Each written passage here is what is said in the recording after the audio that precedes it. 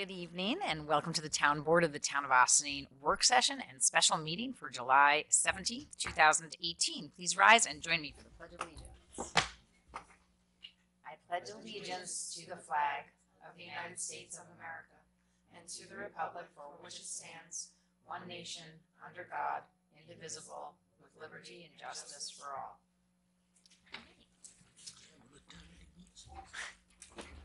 So we are going to start with our work session this evening, and then we have a few items for our special meeting. First up, we invite Lori Ensinger from Westchester Land Trust to discuss with the board an exciting project that the Land Trust has shepherded in the town of Cortland, which is a budding Ossining and which would preserve open space, one of your goals, your main goal, I think. And Lori, thanks so much for joining us tonight, and please discuss with the board a little bit about the project. Thank you, Supervisor, and thank you to everyone on the board. My name is Lori Ensinger. I'm the president of Westchester Land Trust. We are the regional land trust for Westchester County, and our mission is to work with public and private landowners to preserve land in perpetuity, to protect the natural resources of our region.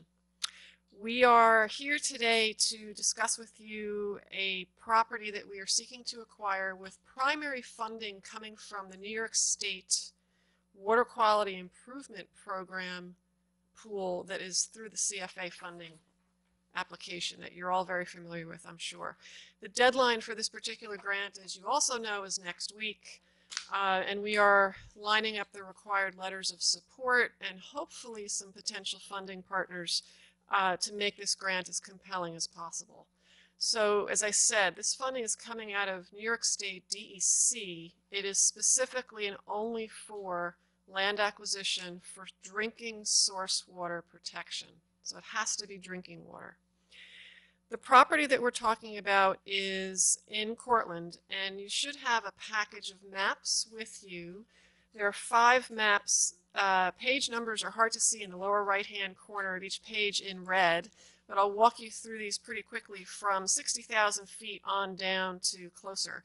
The property is at 122 T-Town Road in Cortland. You can see on that first page the red parcel is right on the municipal boundary between Cortland and Newcastle, and about 1,500 yards away from the Indian Brook Reservoir, which is physically located in the town of Ossining.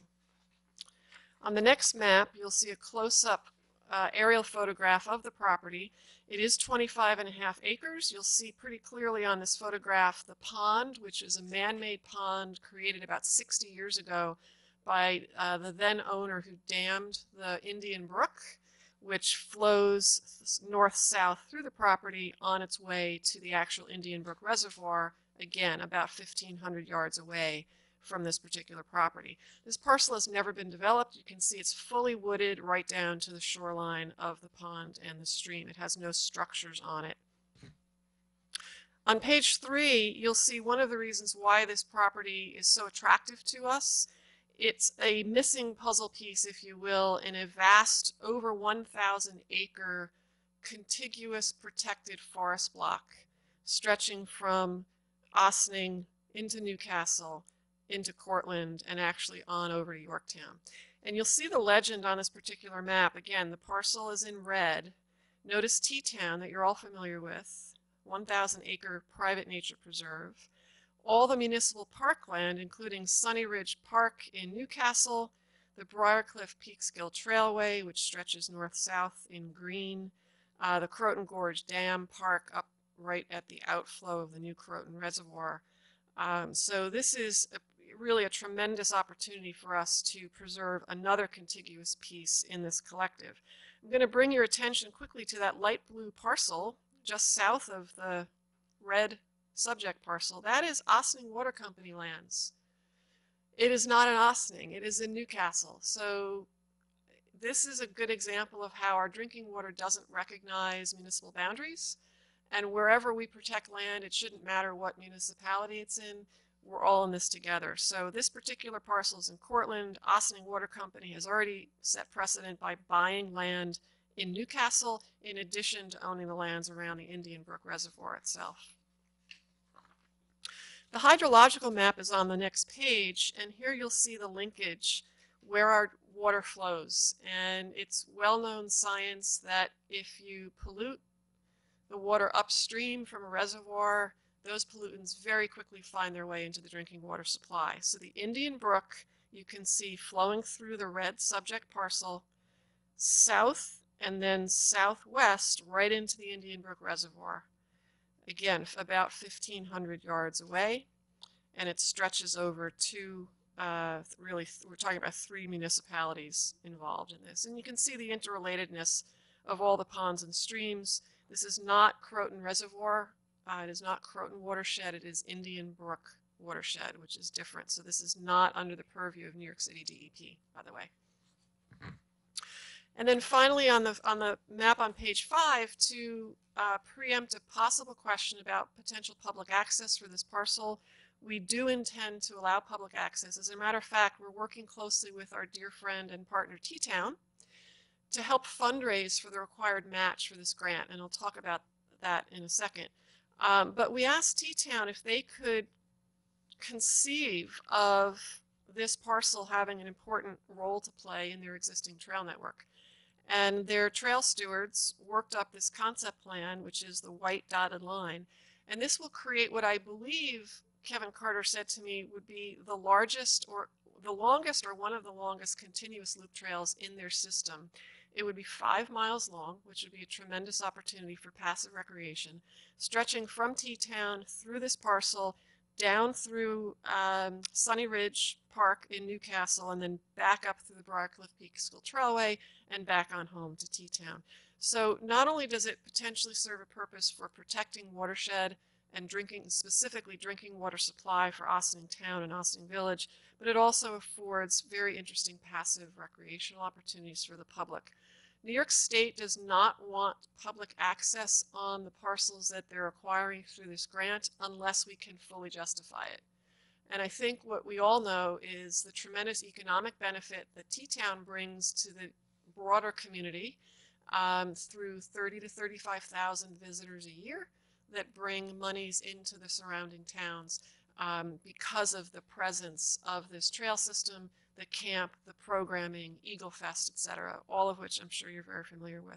So we think that it's highly justifiable to allow a trail to go through this property as long as we don't allow any activities in the stream or the pond itself. So no fishing, no paddling, no skating. It's a small pond.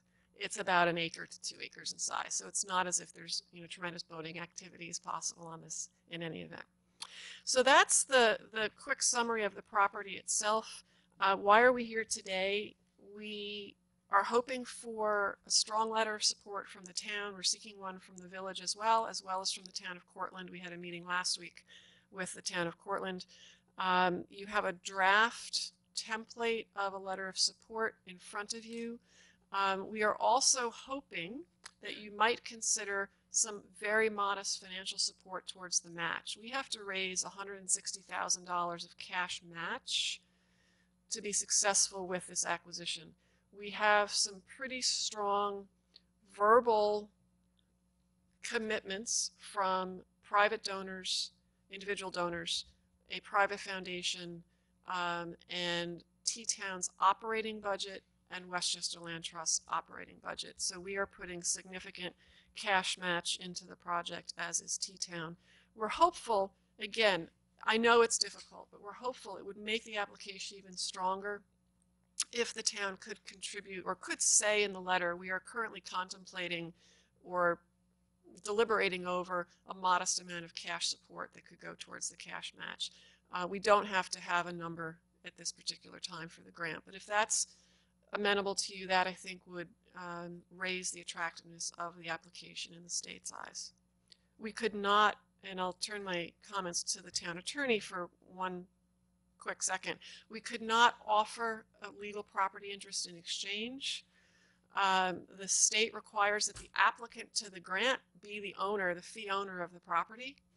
And given that there are 2 other municipalities, I don't know how we could have 4 co-owners of the property and make this work. So that might be a sticking point. Even if you were to put in modest contribution to the acquisition, if you'd require legal property interest back, we'd have to talk about that. What since it is in Cortland, how did Cortland? How's Cortland reacting to this? They are taking the week to deliberate on it, so Okay. we don't have an answer. Okay. And is that to the letter or to the financial match? Both. To both. Both. Okay. Okay. And is that because, I mean, obviously it's coming off the tax rolls for them. Yes. Right. So that would be why. I don't want Potentially.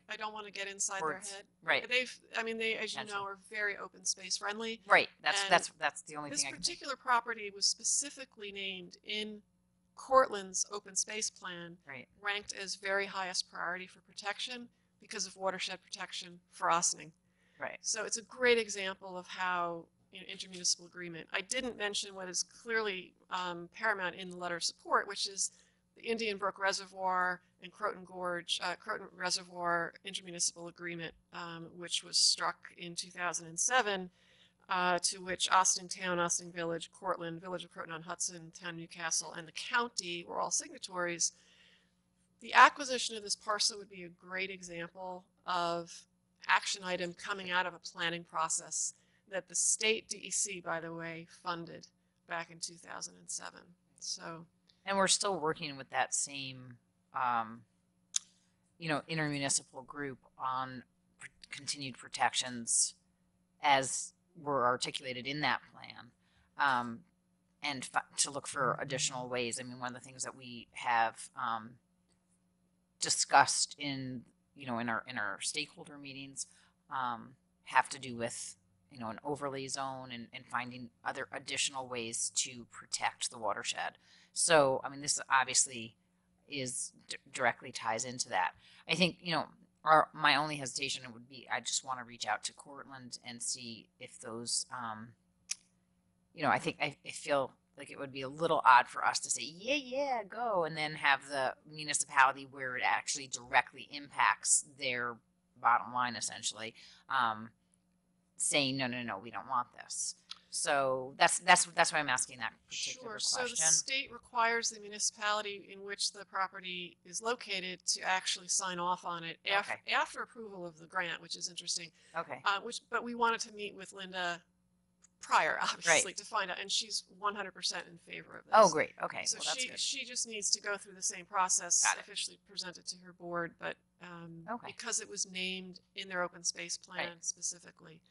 Oh, good. Okay. So that's that. I mean, that's done. We just don't have a dollar figure, and it may be zero. Right. It depends on where their fiscal situation is. Right. So. I mean, the idea of supporting something that ultimately is going to benefit T-Town, which benefits all of us, has something interesting about it. But I just don't know if that's a gift of public fund. Like, I don't know what the legal, ramifications would be how we do that. So I think we just need to know. I'm just wondering if we couldn't put it into some of our park budget, because it would be a nice continuous park that does come through some of the Ossining area with that big loop, and that could even go with our MOGO. Well, it ties we into have our a whole desire to create large, open, connection. walkable, bikeable spaces. So I really think that we have some funding on that side, and some. So I'd like to see. I'm in huge favor of preserving our watershed, as probably everybody knows. And the T-Town area is dear to my heart, as I grew up in those woods. So I like it. Is that the pond across from Cliffdale Farm? Okay, so I've always loved that pond too. So yeah, and it does drain into our own drinking water, which we, at all costs, I think, should preserve every bit we could and protect it in any way we could. So I'm all for signing this, just even if Cortland doesn't like it. Dana, the update which I'd given to Maddie this morning, but just for the public record, the new news over the weekend, we did reach an agreement with the landowner. Oh, good. Price. Oh, okay. So it makes the application that much stronger, because the state would like to fund what they call shovel-ready. Bad analogy here, but shovel-ready projects where you have a seller, willing seller, and a price. We just need to confirm that with an appraisal, and that process will start in the next month or so.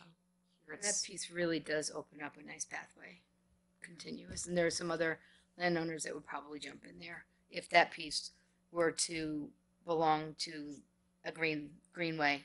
I think there are other landowners that would kind of give in also. So I think it's ever growing protection of our watershed out there, which I love. Anybody else wanna weigh Yeah, in? I like the, what size of lake that is?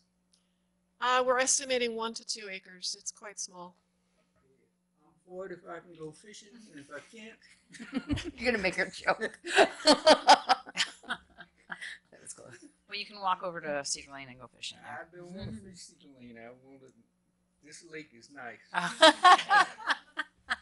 And probably. But you just said that we wouldn't be allowed to have fishing. Okay. DEC says no to fishing. Now, why is that? Because they feel like they're don't not protecting it? explicitly say no in the No, they don't, guidelines, because but they say if you They got a allow license. any public activity, you have to justify it and have very good reason to justify it. Dinner. I think passive recreation, i.e. a hiking trail, is about as far as we can push this, especially given that Teatown Lake and Cliffdale Lake and Vernay Lake and Shadow Lake are all in the vicinity in the Teatown complex. I'm not sure that it's necessary for us to hold this out as a fishing opportunity. There's also no place to park, as you know. Mhm. This is a pretty gnarly section of Teatown Road. There will not be a trailhead on this property, and there will not be any access to the trail system from this property. The access will be elsewhere in the Teatown system and probably on the Briarcliff Peekskill Trailway.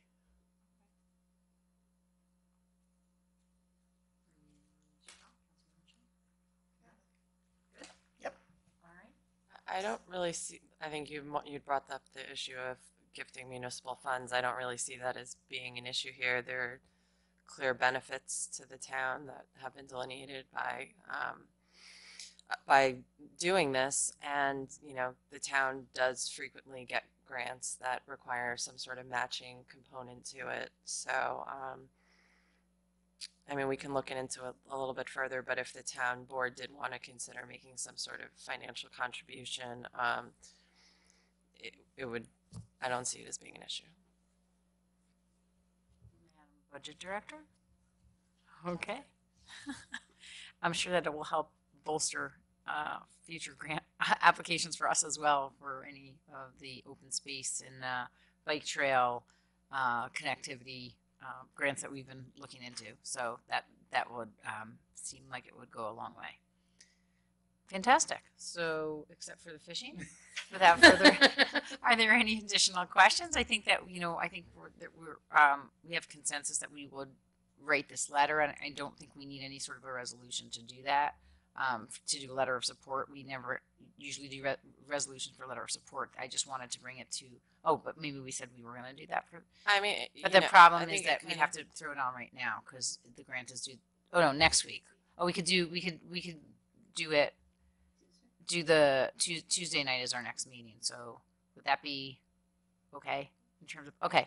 All right, so we could throw it on our meeting for Tuesday, presuming there's no issue, and then So potentially we do put need a in resolution something. if we're contemplating money, or is that the issue? We would well. So I think what Lori was saying is that we could say if we wanted to contemplate money, we could say that we were interested in some what did you say, some modest cash match or cash financial contribution, not match. Or the- and Yes. that we can add to the letter. And Right. I'd reviewed the letter, and generally I don't have any issues with it. There is some language that I would like to see tweaked, but we can talk about that and Okay. talk to Lori Right. and get that fleshed out Okay. prior to next week. Okay, fantastic.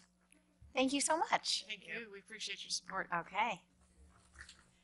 And next up, we have our receiver of taxes, Honorable Holly Perlowitz, who's here tonight to discuss the town's moving to a lockbox collection system to help reduce the overall expense of tax collection. Madam Receiver, would you like to join us and explain what you have been working on and just give us a little overview of this memo that you have drafted to the board? A short overview is I'm here tonight to ask for approval to sign an agreement with Sterling National Bank for lockbox services.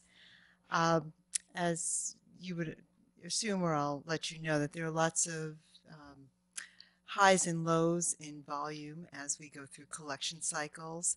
And during these collection cycles, even during the high times, there are really, really intense times at the last 2 weeks of every collection. So that would be at the end of September, at the end of January, and at the end of April. And at some time we get through those times using temporary help or paying overtime. And I sought the advice or guidance of other tax receivers in Westchester who face the same intensity of collection time during collection times as I do, and ask them, you know, how do they handle that? Do they ever use lockbox services?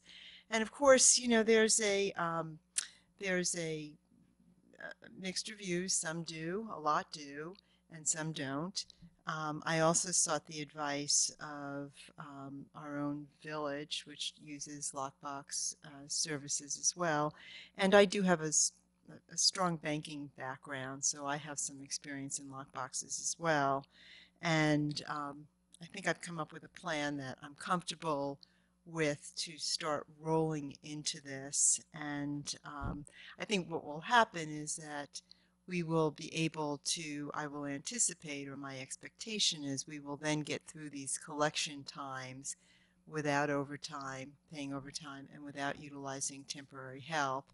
And that will save money. So my initial plan is to actually add a barcode to our vouchers.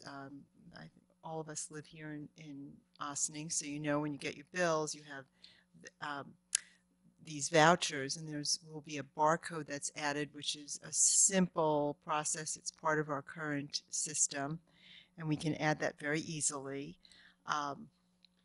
Then, you know, the way I'm proposing rolling this out is that the lockbox will only process a payment that exactly matches what the barcode says exactly. So if there's any difference, and we do have differences, we have people who might send us 10 cents more or 10 cents less, or $1 more or $1 less, or people who, you know, there's various variations. So I have established that they will only accept something that matches exactly. I'm also, again, in a way of controlling this and starting it slowly, we're not setting up a separate post office box, which is traditional with lock boxes. We're not going to do that.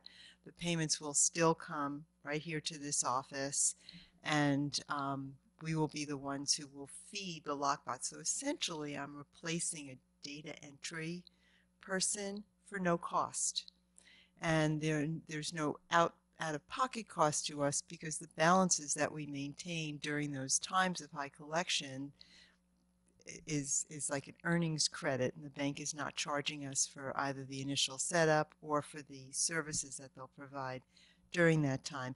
And so again, I'm doing it in a very controlled way, so everything else will still stay the same. People can still walk into our offices and pay their taxes that way. People can still pay in cash. People can still pay online. Now, obviously, we will process all of those along with the tax payments that we get from about 40% of our homeowners have a mortgage on their property, and we get paid by their mortgage holder as well, because they escrow for taxes. So again, I am asking if I can sign this agreement, roll this out in a very, very controlled manner, and reevaluate it after the September collection. And there is a 30-day cancellation policy from either side. So if we decide that it's not something that's working for us, or we're not getting the benefit that we expected, it will be no out-of-pocket cost to try it. And I'll reevaluate it after the September collection. But you know, again, my goal was to save money and for the department, and to take advantage of technology. Great. So, does the board have any questions? I had two actually. The first question was the municipalities that you spoke to, how long have they been using this service? For a very long time. Okay. Now they use it with with other banks, but our village here has been using it for quite some time. I'm going to say at least 6 or 7 years that I know of. I spoke to people in Bedford. They've been using it for a very long time as well. So, I mean, lockbox services have been around for a long time. So they have been using it, and there's a pattern of one person said to me they don't know how they'd live without it. so yeah. And you said you had a second Yeah, question. the second question was the people that you spoke to that didn't like Lockbox or weren't using it, are they using another service or are they just not using anything? They're not, and I think that it depends on how comfortable one is with technology and the advances in technology and in control. I mean, I in my experience, I'm also very much concerned. I'm an accountant by profession. I like control. Some people who work with me here might realize that as well. But you can still have control with technology. The thing is that you can't let it get beyond a day of balancing. You have to always make sure you stay on top of things, and that's the way I run the office now. At the end of every day, we balance, and that's how, if any problem is going to unearth itself, it's going to unearth itself where I can deal with it within, 24 hours of transactions. So. Well, I was gonna ask you. Oh, hold on 1 second. Read that. Okay, thank you. I was just gonna ask you, is this going to make things simpler for you in the office or easier? I think so. One of the things that I think is very important is for our taxpayers to get our undivided attention when they come in the door and have a question or a concern. And if you, have in the back of your mind that you have all this data entry work to do, it takes you away. Plus, I do think that the process of data entry work, you're working on something and then someone walks in the door and you literally need to stop what you're doing according to my instructions. So a taxpayer comes in, they get our undivided attention.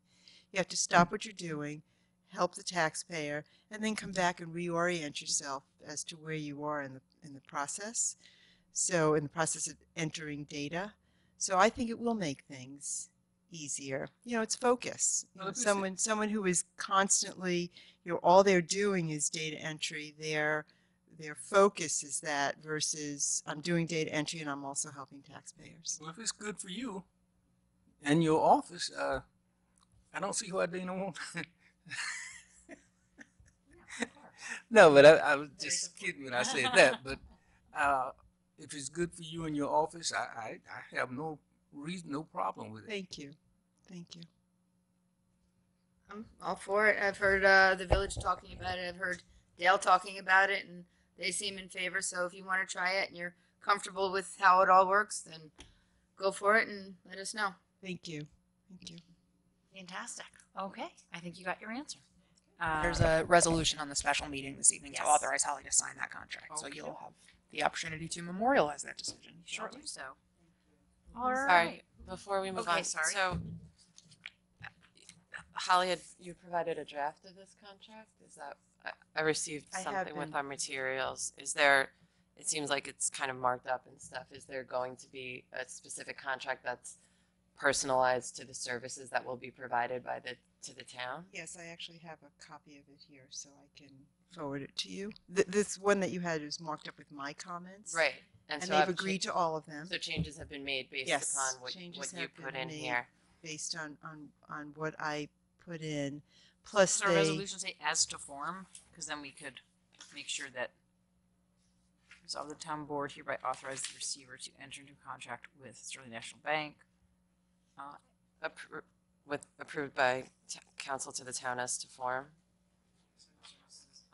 To be approved. Okay. can I, Just because I haven't really had an opportunity to discuss this with Holly, So I would feel more comfortable if there wasn't, you know, if there was still some room to kind of go through things and work some things out. One thing just to bring to your attention is that there is a waiver of liability clause in the version that I've seen that pretty much says, you know, as long as the bank isn't grossly negligent or willfully misconduct, they're not responsible for any errors that occur as a result of this. Now, So and we did get into something not long ago about a timing issue, right? Do you remember what I'm talking about? Where there was some, this was early That on, had to do with an online payment. right? It had nothing to do with. No, I know, but I mean, could you have the same kind of thing happen even with this, where something wasn't either recorded or it was somebody thought they had made their payment and it had cleared and it hadn't, and then the bank didn't accept responsibility, maybe should have? Is that a possible It thing? wasn't the bank. It was ExpressPay, which is our. No, I know it wasn't the bank, Okay. but I'm just saying, could something like that happen in this with a lockbox setup where you could have something similar happen with Sterling, and then they would not take responsibility, or they're I kind of can't anticipate. I can't. I can't think of an instance where something like that could happen. I guess this- we could consult with Village of Austin or maybe a couple. Sure, to see if sure. that's something that.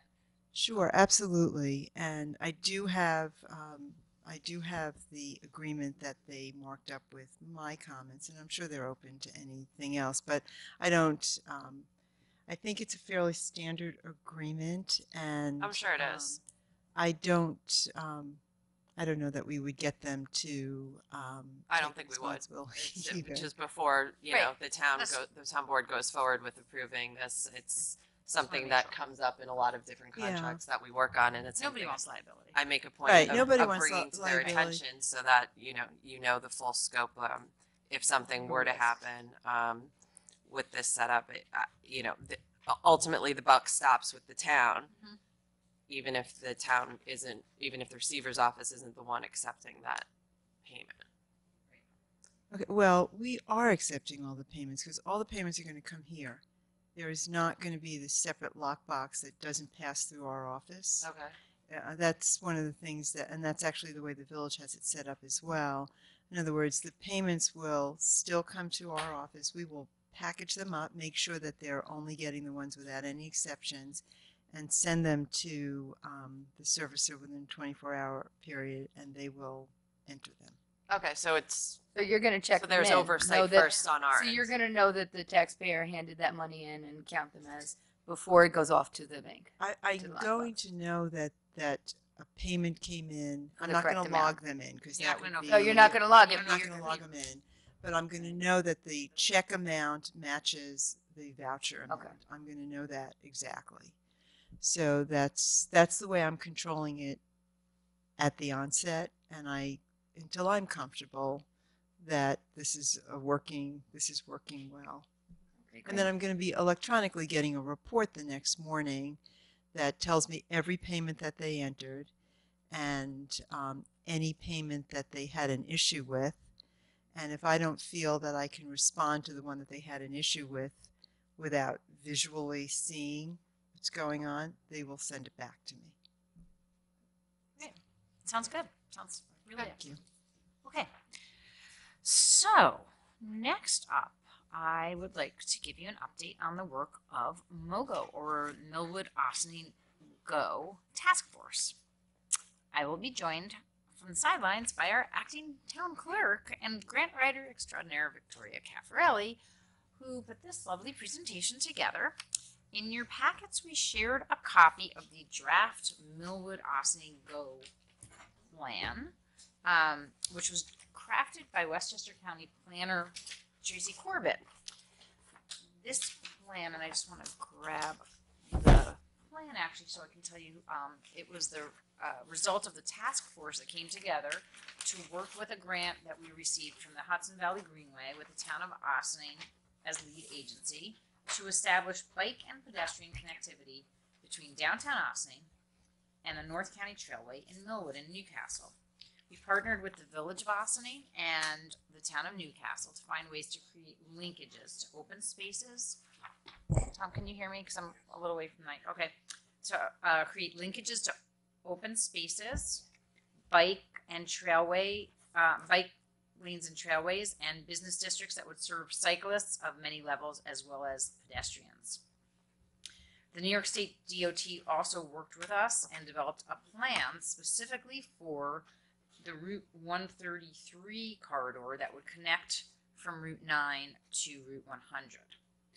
And they did a study basically on their dime to take a look at exactly what it would look like to concoct a plan for 133 so that cyclists could go all the way from point A to point B or back. We're hoping the town board will take a look at the plan if you haven't had a chance to thoroughly look through it already, which we know we gave it to you on the late side. It was just recently, I'm not going to say finalized, but this draft was finalized recently by county planner Tracy Corbett, who's actually leaving the county to come and work for the Village of Ossining. So we're still going to have her involved. We hope we'll have her continue involvement, but we're very thankful to her for all her work on this project. And we're giving it to the town board, and we hope that you will share any suggestions with us to improve it, and then hopefully bless it so that we can use it as a jumping off point to get grant money to start to implement some of the recommendations. And again, these are grants that we're probably going to have to seek with all 3 municipalities, and possibly we have also had involvement from the Village of Briarcliff and the town of Yorktown and Yorktown Trail Town, which is their environmental, not advisory committee, but an environmental committee, maybe similar to Green Ossining, with a focus on hiking and biking and outdoor recreation. I just wanted to let you know who is on the committee. Myself, Victoria Caffarelli, Mitzi Elks from our Environmental Advisory Committee, Mark Wilson, who's a trustee in the Village of Briarcliff, Sabrina Charney Hull, who's the Director of Planning in the town of Newcastle, Steve Coleman is the Environmental Coordinator for the town of Newcastle, Tracy Corbett, as I mentioned, Principal Planner for Westchester County Department of Planning, Ilana Wagner is still a planner from Westchester County Department of Public Works and Transportation. Emily Laughlin, Communications Director for Office of Assemblywoman Sandy Galiff. Sandra Jobson, Regional Planning and Program Manager for New York State Department of Transportation. Kate Marshall, who's an Ossining resident and also a member of Westchester Cycle Club. And Laura Kelly, who's Yorktown resident and also with Yorktown Trail Town and Westchester Cycle Club. I think there was one other. And the New York Bicycle Coalition. And the New York Bicycle Coalition. Right. So, just briefly, the goal of this, as I mentioned, is to support connectivity through and between Ossining Village, Town, and Newcastle, and specifically our recreation areas, our trails, our parks, historic places, tourist and business destinations, and find a way to make those connections in a way that really works with people who are on bicycles and on foot, and maybe even on scooters or other types of things that people are interested in using. It could even be, do they still have rollerblades? What are those things called? Yeah, those two. So the plan seeks to improve connectivity between parks, commercial areas, public transportation, and residential areas in our communities. The area that you can see on this map is a little difficult to see, but there's different colors, and the legend, which is also a little hard to read, basically takes a look at how we the different levels of recreational use that would form this path. So we may have areas that are steeper slopes and more narrow streets. We may have areas that are more trafficked, and then we have areas of commercial or business districts that might be a destination because you want to stop there to get a frozen yogurt or a cup of coffee or a sandwich along the way. So what we've done is, as you can see, it kind of all of these colored lines include some of the different areas that we're trying to connect. So the thick pink one would be the BART. And the, I'm sorry. Actually, this map just shows some of the main roads. This is Okay, the this map just with shows the the trail. main roads. Yeah, Okay, so- thank you. I forgot to ask. I was supposed to ask Victoria every slide if you. Okay, so this just shows some of the main roads that we're working to connect. Okay, so main roads, and you can see on the left side of the screen we have sort of our downtown area, and then all the way over to the right. That the bright red is the Taconic, or is that I think that's the Taconic. Taconic? Yeah. Okay, and then right near there is our the Empire State Trail / North County Trailway. All right. And so just important in this section, Tracy, when she was putting together this plan in the study area section, she took out excerpts from the comprehensive plans of the 3 municipalities, just highlighting that this whole project is very important and is well established in some of the goals of each municipality. And yeah, and indeed, if you take a look at the plan, you will see how it directly intersects with each one of our comprehensive plans, very specifically. And some of the plan also talks about some of the existing conditions, specifically a lot of our north-south connected paths, like the old Croton Aqueduct, like the North County Trailway, like the Briarcliff Peekskill Trailway, which we were just talking about earlier with Lori. And there's lots of, we're starting to see there's the, is that the mouse that's moving? Because there's something. Oh, there's a little No, something fly. fly. It's a fly. It's like making I thought it was like a mouse. Yeah, it does. I was like, why are we doing that? Are you trying to show me something with Okay, it's just a little bug. Okay. Fly is Right. So there's a lot of different pieces that this would help in terms of being an east-west connector that actually pulls all of these pieces together. And I know I'm missing a couple here, but it also ties into Teatown Reservation, Warburg Park, Gedney Park, Maryknoll, to name just a few. I'm thinking I'm missing something. Ryder Park, Crawbucky Nature Preserve. I do actually think Bethany Arts Community, and I actually think there's also a way to get to Cedar Lane Park as well. And then, of course, it's not that much to get back down to the waterfront. The reason that we haven't really focused on the waterfront, even though we know we want to get there, is because of the extremely steep slopes. But one of the pieces of this plan is also advocacy for e-bikes or pedal-assisted bikes that would, if they were to be allowed and legally allowed in New York State, even though they are here illegally, we think, that would help certainly get people from the train station, the waterfront, up the hill, and into town. And start on the Aqueduct Trail Exactly. and get to the rest of them. Exactly. So, okay, so anyway, so the plan highlights all these different pieces of connectivity. It also talks a lot about some of the, some of the highlights on the old Croton Aqueduct, and things that connect up with it in the north-south direction. So, you could start at Kaika and bike up to Ossining, and then decide you want to go cross over and spend the day at, theoretically, at Teatown.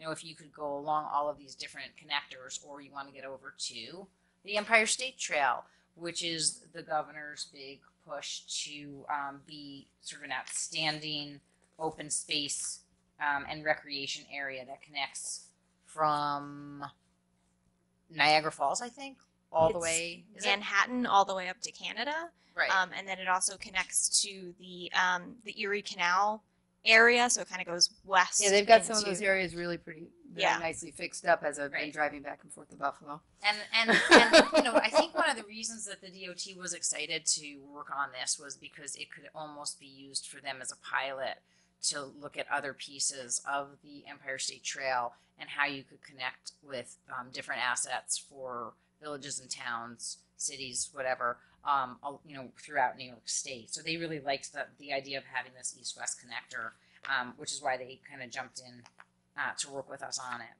And the Empire State Trail in Westchester is the North County Trailway, pretty much. Okay. So it really directly connects to what they are planning to be the focal point of this trailway in Westchester County.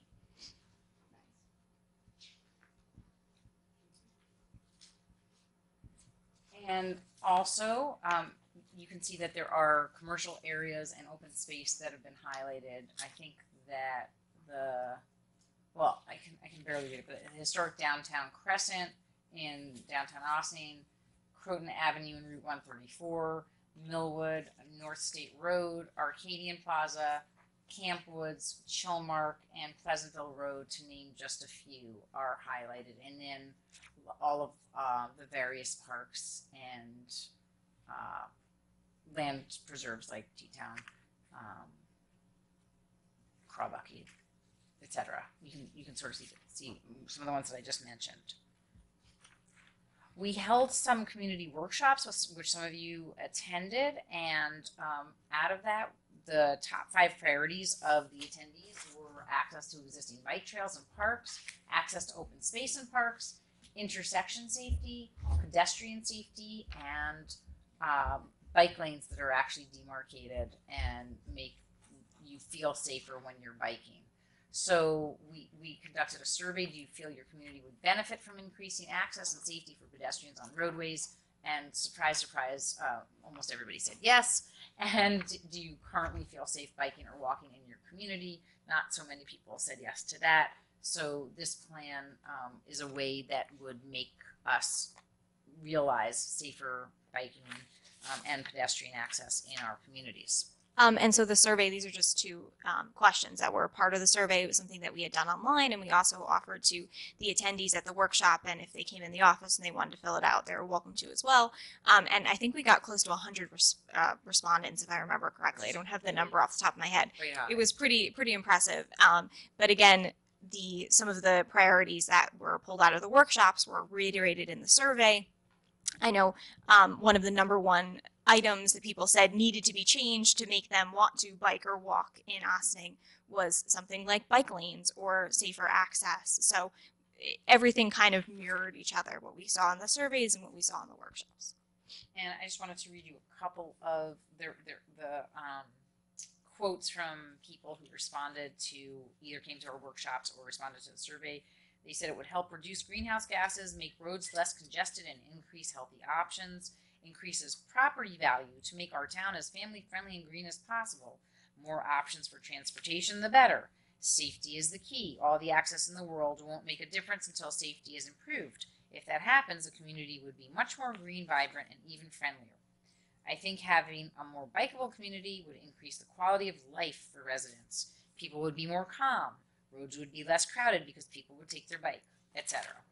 And car transportation is nearly faceless and impersonal. Cycling and walking cause people to interact with their fellow community members with a pleasant smile, a warm hello, and perhaps a helping hand with a flat tire or heavy package. Cycling and walking build a stronger community. Now, I just want to ask a question. To get this bike lane, you're going to have to be involved with somebody's property. Not necessarily. And if you take a look at it, in some pieces of the plan, which I'm not really quite up to that portion yet, but in some pieces of the plan, you might have to get some permissions. But it's all, I think all of it was within the state right of way. So Right. when we take a look at the detailed plan from the state, especially in the village of Ossining, where they they gave us design concepts for the entire length of 133 from Route 9 to Route 100, and in the village of Ossining section, the recommendations they were giving didn't actually widen the road at all. It was curb to curb recommendations to kind of help in the cost area, to make it a little less expensive, a little less cost burdensome to implement. Farther out in the town of Ossining and the town of Newcastle would require some road widening, but again, they were aiming to stay within the state's right of way, essentially. So yes, I mean, even when you stay in a right of way, sometimes you do have to disturb some property that might be within the right of way. And usually when you do that, that's something that you would engineer for, and you would have to figure out how to do it to, I mean, it's like even like on McCarthy, where we want to make the road correct, we're going to have to disturb somebody's detail that they put in their driveway to make the road correct, but we're going to fix it and put it in a little farther in. That would be the plan, how we would do that. Same kind of thing that we would have to look at if we were looking at road widening. And there are the other part of, I mean, we haven't gotten up to the 133 discussion yet, but I would like everybody to take a look at that feasibility evaluation and sort of maybe give some feedback on it. If you haven't had a chance to look through it, you don't have, I'm not expecting that you do tonight, but if you could give some feedback, I think that will be helpful, especially on the part that's within unincorporated. But for those of us who are also village residents, Village Rosslyn residents, feel free to weigh in on that too. And I think we're hoping that we will hear back. There's the potential to phase in also. What we could do theoretically, if we were to get buy-in from all the municipalities, to start down the path of engineering and design of some of these, it's possible that you start with the lane where Sharrows, is that what it's called? It's the first concept. The concept where you share lanes and you just basically paint like they do in New York City. You paint spots like share the road kind of on the ground, right? And you have some signage. And then as you start seeing more ridership, more usership, you then say, okay, you know what? We're going to move the parking off of from here, and we're going to have to figure out where we're going to put the parking that is working here, because we have so many people now who are cycling. And I actually took a picture recently because I was walking on the aqueduct of all of the bicycles that are at Avalon right now. And I was amazed at their little bike rack that they have on the property of Avalon that is overflowing with bicycles. So again, I think that this speaks to a new wave, a new trend. Probably, I'm guessing, from millennials versus the empty nesters, but maybe also empty nesters who are not only looking for recreation but are looking to utilize their bicycle as a mode of transportation. To avoid having to rent a car or rent an Uber or Lyft for or parking whatever. at the current train station. Right, any of those things. So it could, again, possibly be just what you said, a commuter, a way to commute to the train station, a way to get around locally and not have to pay for our own another vehicle. Yeah, and so then that kind of takes us to the ski map idea that you were referring to earlier. Right, so I had mentioned with that other map that the notion that there are different reasons that somebody might choose to cycle or you go on foot, but we're looking to create this sort of map of connectivity that would look at different roads and their topography and their cyclability, and we would come up with either an app or a map or something that would help people get from point A to point B with the kind of purpose that they were going to be using it for. So if they're using it for a commuter and they need to get there as fast as possible, if they're looking for a long ride, for they're a cyclist and they're training for a triathlon, for example, or something that your husband might be busy doing, or if they're going out for a ride with the kids in their little trailer in the back, or just want to go out for a nice day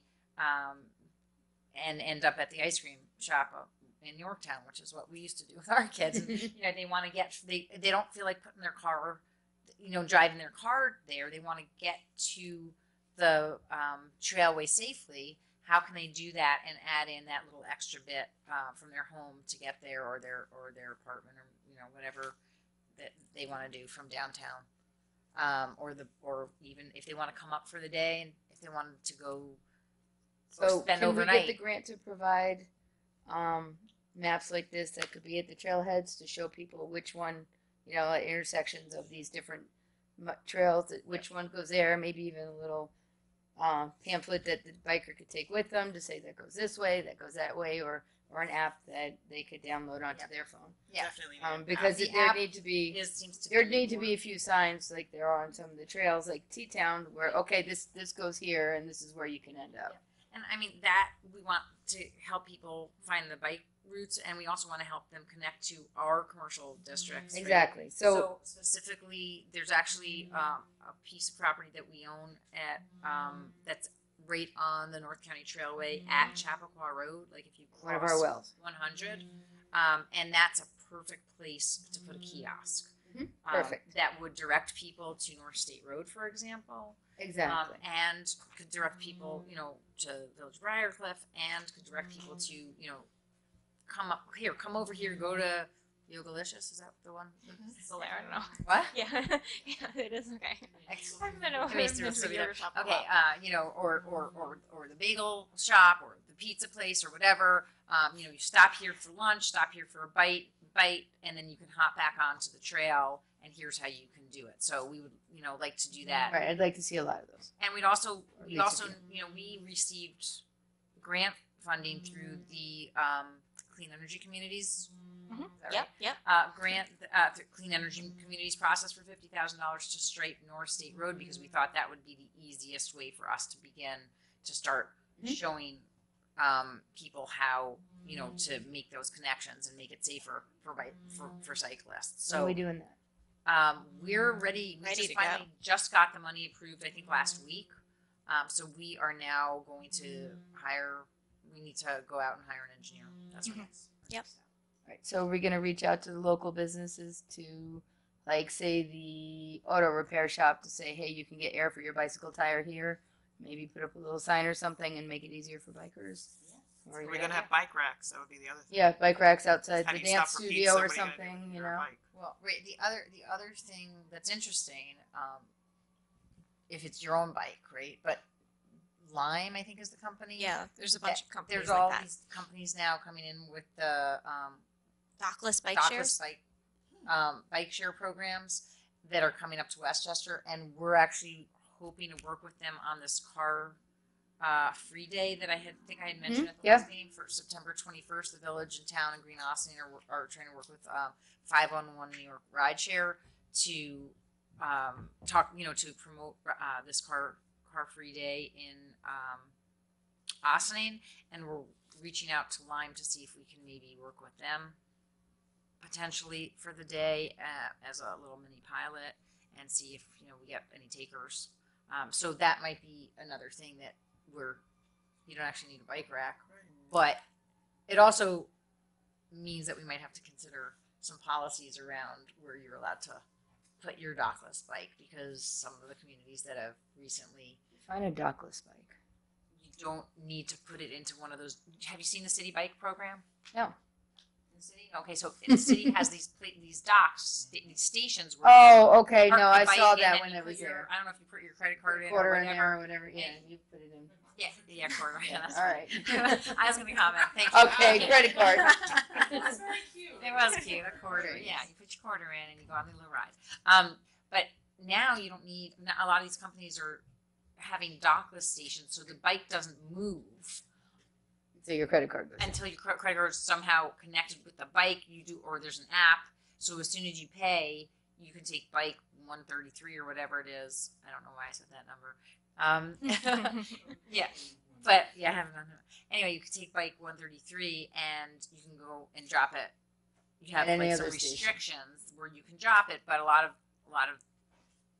that may be somewhat problematic. So yes, we Yeah. do need to consider putting in some bike. And it's in White Backs Plains probably. already, so it's something where you like. Again, it's a program that doesn't have any boundaries. So it's in the city of White Plains right now, but you can start in the city of White Plains with your dockless bike and drive and ride it wherever you want. I was at the Hastings Farmers Market a couple weeks ago, and there was one in Hastings. So people are driving them, picking them up in White Plains, and starting to ride them throughout Westchester County, and it becomes more accessible, spreading out throughout the county. So that's kind of a neat feature of it, is that it's not restricted to, New York City is city bike. You can't leave New York City with your city bike. It can become a more widespread community effort to have these I types think of I'd like to dockless see bikes. That'd be good here because once you ride around Austin, if you go down to the train station, you're not going to ride back up. Yeah, well, that I mean that would be part of Leave it. them That's all what we're down saying. there. Unless you have that pedal assist bike, right? Yeah, right. Okay. So continuing on, and also I just want to let you know that we got a lot of feedback about these routes from people who are avid cyclists. So, for example, Mitzi Elks and her husband are very avid cyclists. So is Kate Marshall. Right, I was talking to them. Right, and so there a lot of people who are avid cyclists have been interested in this plan and have given us feedback about the routes that they think are the best, or the ones that are they're most likely to take because they feel that they're the safest, and also ones that that are sort of the low hanging fruit. So as we were mentioning, New York State Department of Transportation underwent came up with a feasibility evaluation of Route 133 with a number of options and a number of sections. They divided it into sections, I think, from Route 9 to Ramapo Road to 9A, and then 9A to Route 100. Those were the sections that they demarcated, and then they came up with different recommendations, 1, 2, and 3. Am I saying they're? Yeah, something like something that. like that. There are basically 3 recommendations for how we could address the different types of ways that we could address bike lanes. And again, some of it is with striping. Some of it is actually creating a separate lane on either side of the road, and then one is creating a lane like for 2 bikes to go in both directions on one side of the road. And Well, so it's important. The concept 3 that they came up with, I think it's 3 or C, is only for the portion of 133 that's past 9A, where you'd be doing significant roadway improvements to create a bike lane that's divided from the road. So that's like the best plan, but of course the most expensive and the most burdensome to deal with issues like right-of-ways and so on and so forth. So they just gave us these recommendations that if we were to implement these recommendations, it's feasible that 133 could be designated as a state designated bike route, which would be really significant, and it would be approved by the state as a roadway that could be used for bicycling. so anyway, it takes us through some of the existing conditions of the roadways, and then the concepts, as well as some of the safety. It has some accident data in it as well. And again, if you haven't had a chance to take a look at it, I'd appreciate it if everybody did take a deeper dive into it. It also has some preliminary construction estimates, not including the right-of-way or engineering costs. And one of the things that we did is we threw our hat in the ring for some TAP. Not quite yet, almost. We've almost thrown our hat in For the them ring. to evaluate. We did is through the Transportation Alternatives Program, which is a state program but federal dollars. So federal dollars that siphon through the state. There's some large chunks of money that are available, and they do like bike routes, but we aren't sure if we are far enough along yet to be considered for some of this money. So what we did is we kind of tossed an application in. Yeah, we put in a pre-application. There's a pre-review period when they say if you get it in now, you get extra points.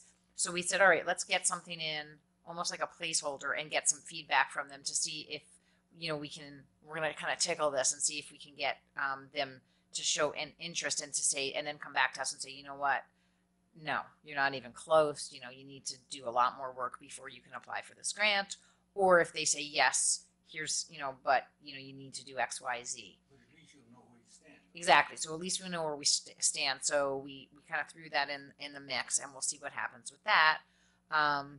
And the other things that we're applying for, which we're going to talk about just right after this, as part of the consolidated funding application process, which is the one that Lori was saying, is due next week. One of the grants that we're applying for is part of the Clean Energy Communities. That's what, they all have different little buckets or whatever that you apply under the clean energy communities, where we were going to ask for money to do a comprehensive plan with sustainability elements and a bike plan. So we would that would be another area where we would be tapping for planning money to get in, do a deeper dive for the bigger Amounts. not bigger amounts, but the bigger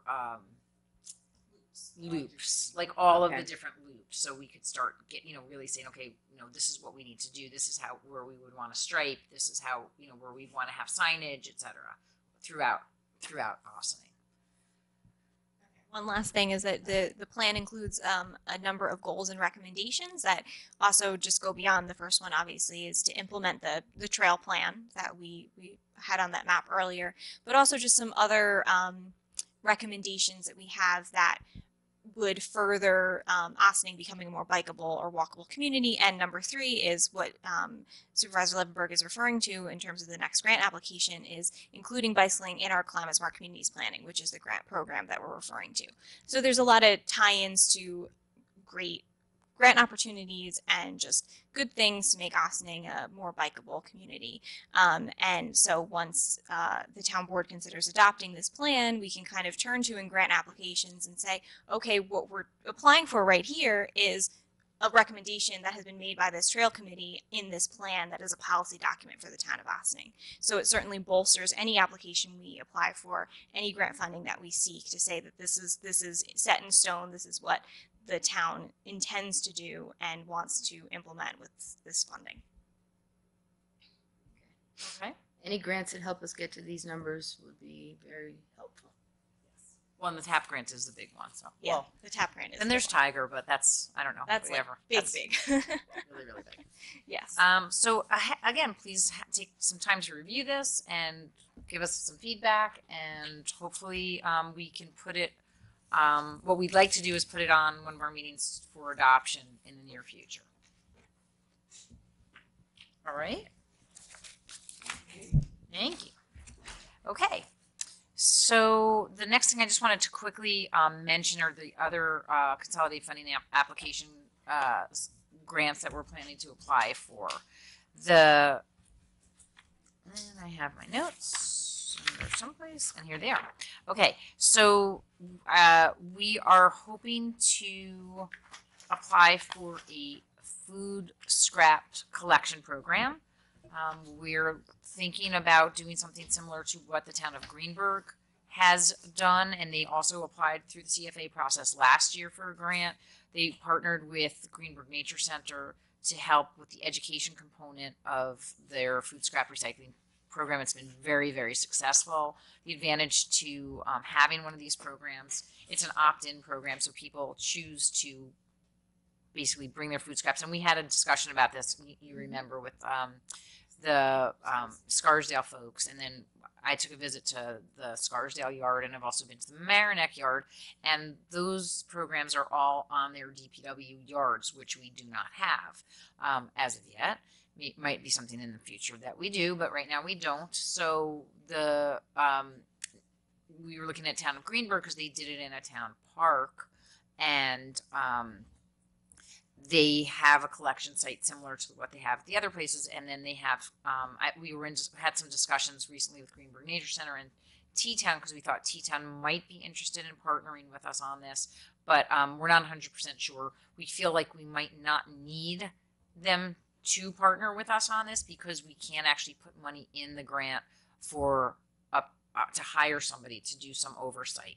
One of the things that everybody has at their yard is somebody making sure that the food scraps are correctly sorted and that the bins are closed, because we basically put out bins where people then come and drop their scraps, and then you put the one that's all full in the back and move the one that's empty to the front, and you have a little spot that's demarcated, and people have whatever the hours of that we determine they could come and collect the stuff, and then we would get some carter to pick it up.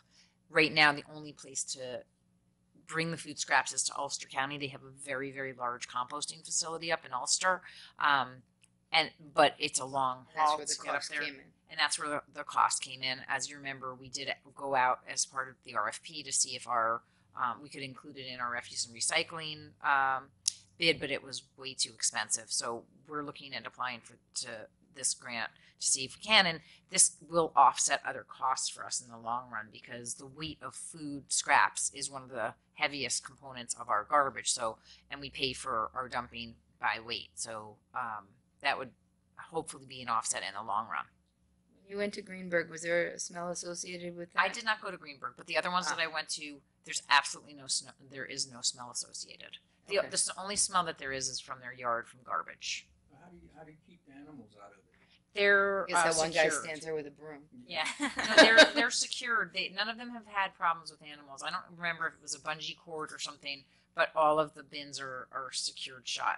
I think they might have like a bungee cord that keeps them shut, and they have none of these other communities have had problems. Around my house, I'll send. Okay, they're very We have a bear out they're there. very secure bins. So They know how to open cans. yeah, they're smart. Yeah, I have one that loves my garbage.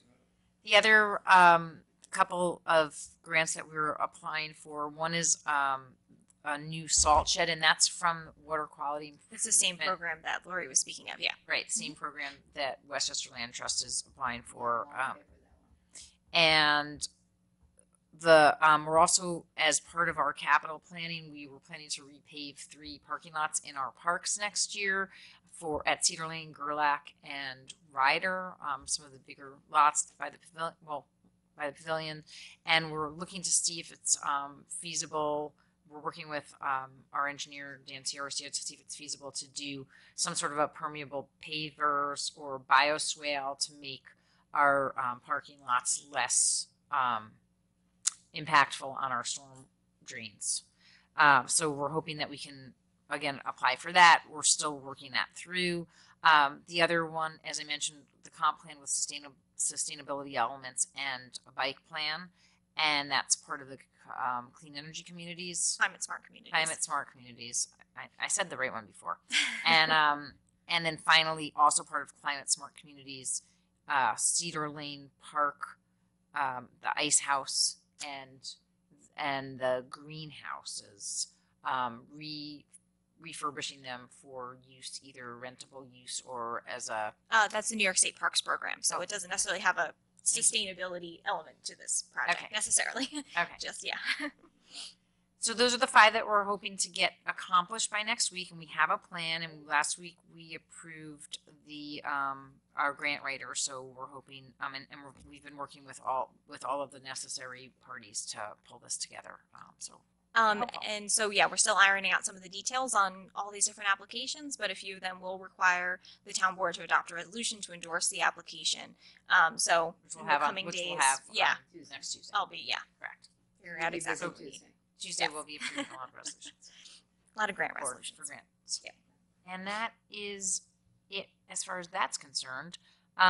Next up, we want to talk about our draft plan for the leaf blower legislation, which would limit. First, we want to talk about the roofs. Oh, sorry. Okay, yes. Well, both roof Right. updates. So we had been talking, and we've approved a plan to work with Stephen Tilley Architects on on doing some work at the superintendent's cottage at Dale Cemetery. We had a little bit of sticker shock, and we have since reached out to the village's roof expert to evaluate the roof at the superintendent's cottage, because that's one of the pieces that's sort of most critical to fix. Who is the village's roof expert? Russ Watsky. Okay. But okay, just But wondering. Yeah, he has Okay. a consultant, yes, and he's worked also with the Stephen Tilley Architects. So we're not quite straying from. I mean, Stephen Tilley, when they gave us recommendations for cost estimates, they hadn't fully assessed the roof to the degree that Russ was able to. So he came in and he took a look at the roof there as well as the roof at the ice house, because the ice house has a big hole in it, and we're concerned that the longer that you let these things go, the more likely it is that you can't fix it. So you got to take care of the envelopes of your buildings. So he came back with a very So for the superintendent's cottage, he determined that we do not need to replace the roof at this time. There's a leak. There's a few repairs that need to be made, but ultimately he came up with an estimate of $950 to do those repairs. So Pete is moving forward. And then for the ice house, it's a little more extensive, but he is anticipating that those costs are being in the range of $10,000 to make the repairs to the ice house, because there are some areas that are significantly damaged. It's going to require some carpentry work before putting on new slate tiles. They also don't have any gutters on the ice house right now, so he'd be looking to replace the gutters and leaders in some areas of the building that would make the most sense, so that it all goes. So we may have to do that before the grant application for Was some the of that fixes. storm damage from this spring? I think it's been there for Yeah. Ice house has been in disrepair for quite some time. No, Yeah. yeah, and I know that they fixed that part of it, but that's the same area that the boats got the trees on them. So I was just wondering if No, it's been. No, I think you it's don't been. remember. You don't remember me thinking that there was actually a tree growing out of the ice houses. Oh no, that's a green. Nope, that was. no. Oh, the ice Well, house both. too. There's also trees There growing are out of the ice trees. house. That Green there houses. are trees growing out of that, but I had yeah, good pictures of those. yeah, Yeah. But no, I meant there was a tree that had fallen in such a way that it looked like it was. Oh, okay, green. lovely. It was growing out for quite some time. I did not see that one. So Yes, we That- should fix that. Yes, we'll be moving forward asking Russ. Well, because it's $10,000, we'll need 3 quotes for it. So we'll be moving forward to see. and I think is that it now from. Yeah, unless our you have any questions conversations? about that. So then the next up is the leaf blower legislation, which would limit the time of year as well as the time of day in which the town would permit leaf blowers to be operated. While we did not have anyone address us at the public hearing last time, we have received some feedback from community residents as well as staff with suggestions which we would like to discuss tonight. And we anticipate we'll continue to hear more from the public, so we will let the discussion continue. Meanwhile, have any of my colleagues had time to review some of the feedback that we've received, and do you have any thoughts on the matter, and or our council had prepared a memo with some suggestions and some thoughts if we wanted to discuss. Right, I really liked what Christy provided. I thought it was clear and succinct, and most of her suggestions I agree with.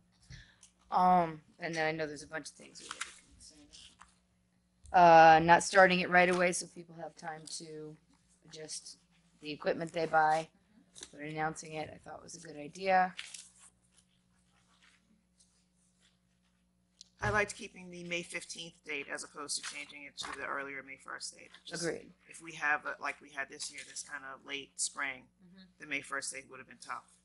And that was also something I think that Pete Conley had suggested. He didn't want to go earlier. Although I do think that Christy had suggested maybe going later, as in I don't know. I June thought 1st, because you were right after Memorial Day. I thought people may be having barbecues. They may wait till then to kind of do their cleanup stuff for the spring. I don't have a house, so I'll defer to you guys. Well, you want it clean by Memorial Day. That's the thing. Or they may do it like around that period of time. So if you give them that time to do it, or they have their 3-day weekend, let me take the time to kind of get my house in order. I mean, it's a difference of 15 days. It was just something that I thought may be I relevant. actually thought June 1st was a good suggestion. I think if we put May 30th, 31st. May 31st, thank you. May 31st, it'd be less offensive to our green people, and it's only a difference of a day, and it still says May. Okay, I know. I'm good with that. Splitting the Also, your suggestion of regulating decibel levels, I thought was a good one. And I was Hard to also, enforce. I'm also just wondering about electric versus gas, which you didn't really tackle here, but I think some of the municipalities regulate the gas leaf blowers. So if we were to regulate the decibel levels and gas, I think then A leaf blower is defined to be electric, gas, diesel, or similar fuel engine. So right, but I'm saying some of the municipalities, it doesn't say all leaf blowers; it says gas-powered leaf blowers. Oh, so you want to further restrict what you're putting the regulations on? Right, I'm saying maybe what we do is we regulate the gas-powered leaf blowers. Uh-huh. Those are the ones that are the most powerful and the most offensive. And then we have these decibel restrictions. So then, if you have an electric, right, then if you have electric leaf blowers, you still have limitations, but, in terms of hours or whatever, but you're not you're basically saying you could use electric leaf blowers because they are less powerful and they're not as noisy, even though they still are. Just to make sure I'm understanding you correctly. So the moratorium over the summer months would not apply to the electric, and it would only the restrictions that are talked about in subsection C about the times of day and decibel levels and whatnot, if the board chooses to Right. include that, I mean, that's would just apply a to that. suggestion, because I think that that's sort of a direction that I think that's at least that's how I had read some of the other municipalities were specifically gas powered leaf blowers.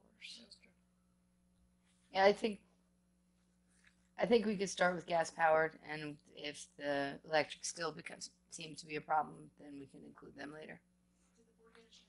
But they're already gas powered. Yeah. They are gas powered now. Get rid of the gas, keep the electric. I don't know, but that's all sounds well and good. But people have some awful big lawns around here, and you're gonna get electric out to those. So again, some of the bigger properties we're talking about, the restrictions are different on those bigger properties, right? And a lot of those are the drive on, right? People use ride on. Thank you. What, the mower? I guess The they're. ride on lawnmower. I guess it's just mower, not the blower. They're still using the backpack blowers. Yeah. And There's it's- battery powered. but then- There are well, push ones also. But they're by gas. The push. Yeah, the blowers. push ones are gas. Right. Right? So I mean, one of the things that But these are only for the summer months. This is not for leaf picking up. right. This is only for lawn clippings. Right. So So you get to use them. It's only from somewhere in May to somewhere in September, which is what we're talking about. You think they need them all year round? I don't think there should be a restriction when you need to do something. You can't wait 2 months to do it. So There were some discussions about having exemptions for emergency situations. yes. Mhm. Right. Which doesn't currently exist, but that may alleviate some of your concerns if it was proposed that under certain circumstances, the highway superintendent or designate some town official with the authority to give people the option of using it in certain circumstances. They talk about storms or other types of events.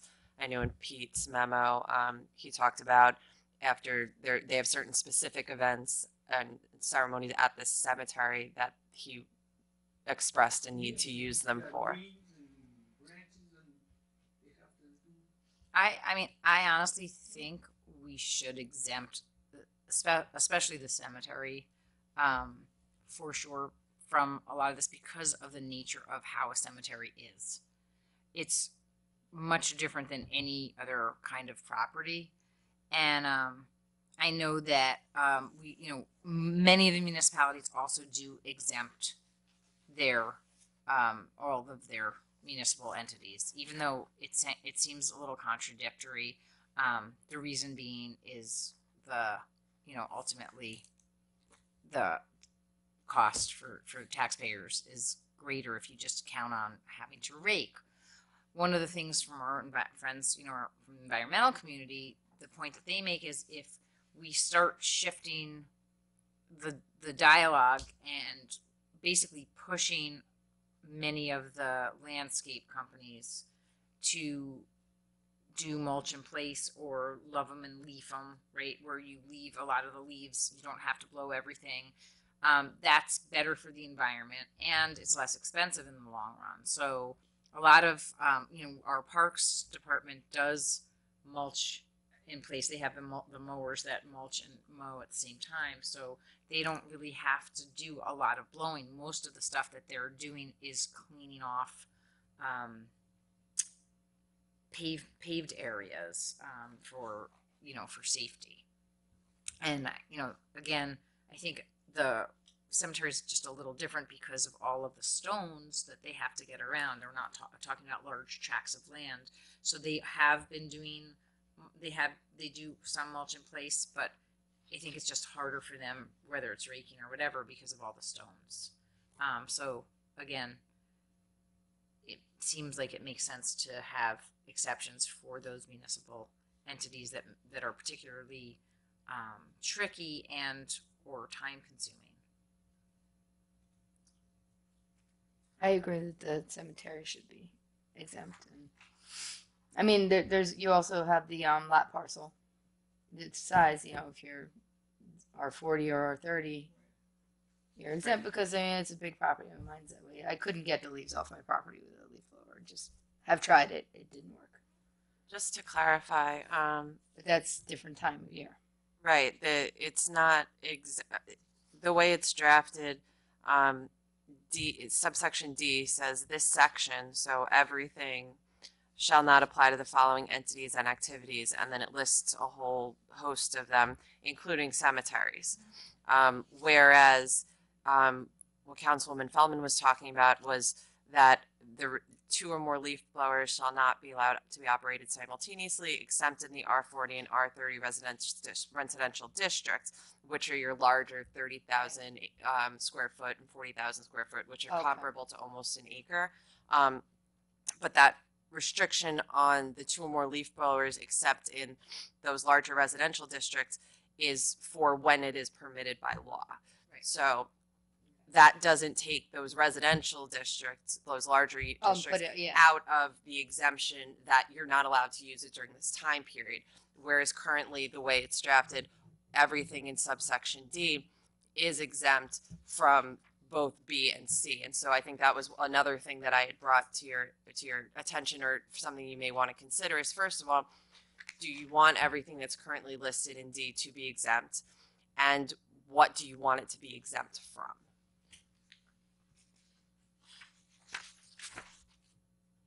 These may not be things that you may need to think about, Great. And so I just want to go, so we received a lengthy letter also from Donna Sherritt about some suggestions that she had, and I think, some of them are worth considering.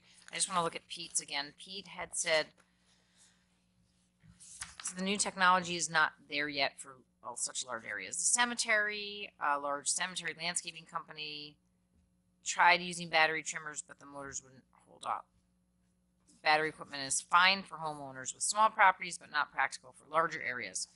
He's saying if adopted, there has to be an exemption for cleanup after a storm or unique situation. And he was considering the unique situation, Chinese Memorial Day, New Year, where their tradition is to place fake money on the graves, and that blows around the rest of the property. So they use the leaf blowers to get rid of that. They must be able to clean the roadways, impervious surfaces year-round from grass clippings, dirt, and leaves which drop from trees that are old and stressed from heat or disease. He wanted to extend the restriction begin May 15th through October 1st, and those, I think, are his main suggestions.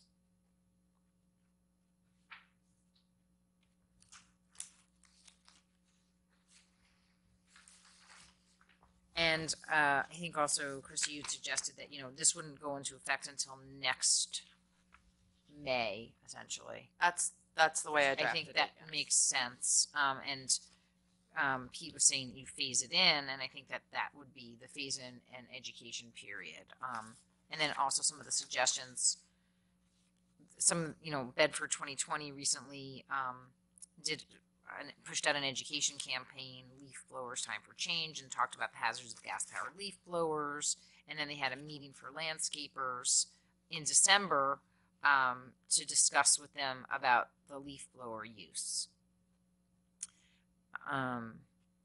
Another way in which it would be phased in is if you do incorporate this regulating of gas leaf blowers to a greater extent than electric. Right, Because it so we still could start- affords people some options. Right. So we Right. could start with The gas. regulating the gas leaf blowers and then maybe add in the electric, or battery pack, whatever the battery.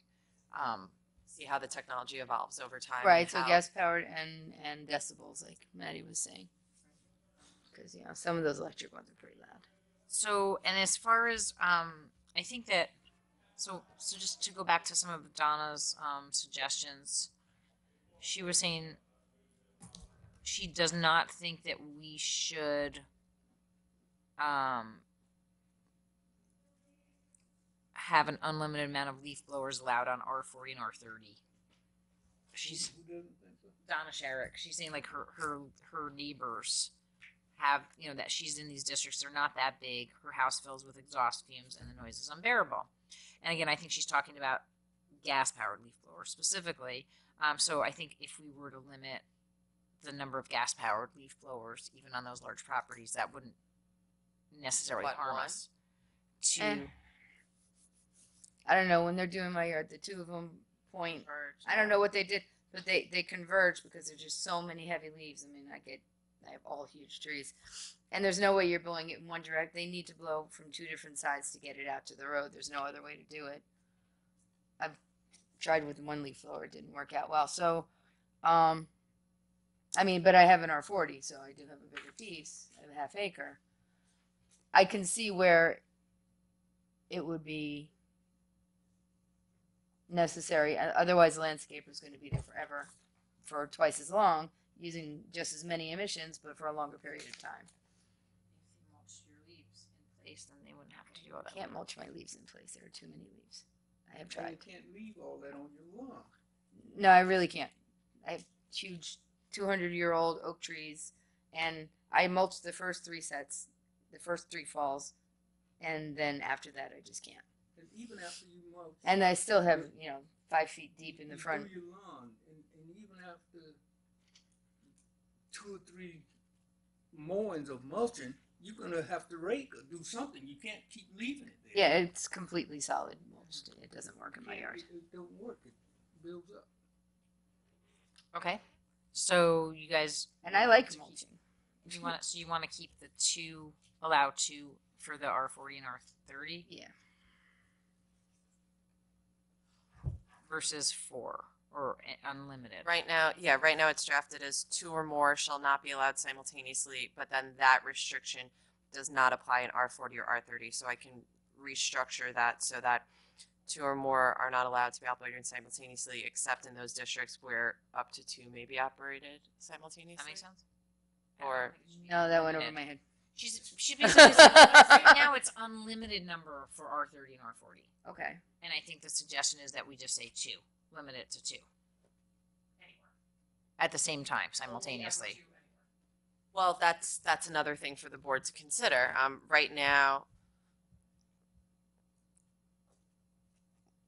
Right now, it's basically saying you can't use more than one in any residential district.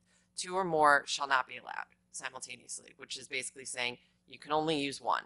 Except in those in other the R30 or R40 where that restriction doesn't apply. So that would mean that you can use Unlimited. as much as you want. Right. So So you want to stick with 1 in the smaller residential districts, and then 2, 3. What number are you thinking about for those larger districts? I went down Spring Street on Saturday afternoon, and there were 3 guys out there with those blowers blowing the sidewalks and in the middle of the street. Who landscapers you're saying? I just know that they do it all the time. But they But may it be was working 3 for of them. they may be working for a number of different homes all at the same time, So sometimes neighbors get together. So if you're working for 3 homes and you have 3 leaf blowers, it's probably okay. I'm just putting it out there. I saw 3 of them out there, Right. right past the church. Well, I mean, I They look, do. I think I'm that more it's- interested there's in a regulating combination. it during the summer than I am nitpicking about what happens in the fall right now. I'd like to kind of at least start with not between these dates and, not for your grass clippings, mulch your grass clippings in, and then see how it evolves. I mean, that's how I would do it. But I think we should limit it. I think we should limit. I don't know if 2 is the number, but I think we should limit it. Okay. Like, but what you're talking about, Northern, happens in my house. It's me, the house behind me, and the house next to me, and a house across the street. So there could be several people blowing because they've just cut 4 different lawns. I just saw it. Right. I just see it. I don't pay Yeah. attention to who's Right. who. But I do think that happens where somebody It has does like happen. a bunch of the neighbors and then they come out and they do. Yeah, I all- used to share one with my neighbor, Right. and they come and do the whole Absolutely. year together. Right. So, So does that present a whole different host of problems? Is how do you determine who's Who's doing on what property? if they're kind of doing it as this collective effort among multiple properties? But it seems like they just happen to be there at the same time. I don't, from what I'm gathering, because like Jackie said behind her house, and But it's all the same landscaper, though. It's the same guy that does all 4 lawns. Oh, okay. But I'm kind of connected to the person in the back, so they blow down from the back that way. So from an enforcement perspective, we just want to think about how is that going to play out if a police officer or someone is called out because someone's using 4 leaf blowers, but it actually turns out that they're doing 4 properties and just kind of handling it all at once. It's just, these are issues that are good to flesh out now.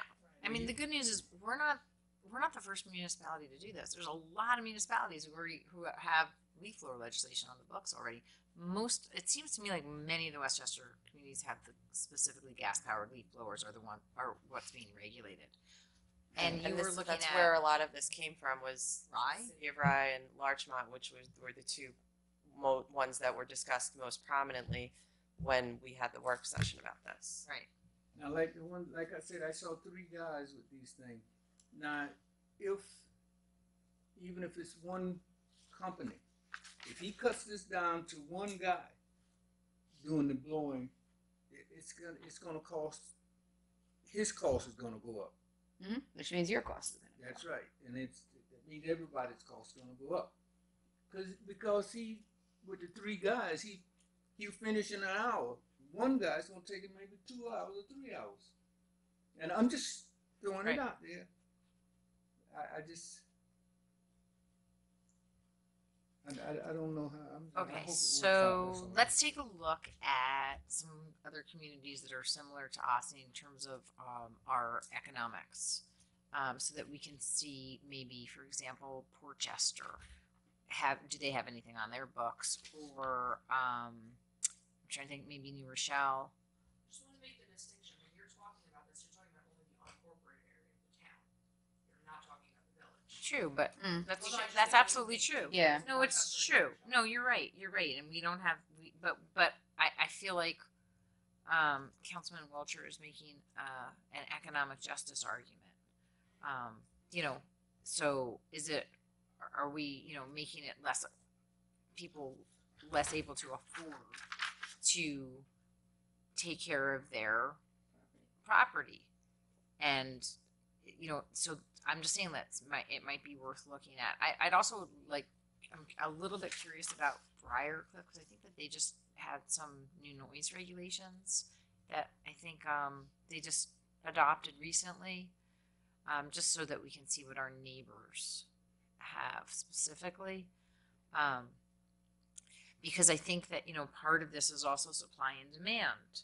So when more communities say we are not going to allow gas-powered leaf blowers, what happens is you drive demand for better electric leaf blowers and better, equipment to mulch in place and better, in general, just better processes that are more, sustainable. And I think, again, I think we all have to take these sorts of steps at the local level because a lot of these aren't being taken certainly at the federal level.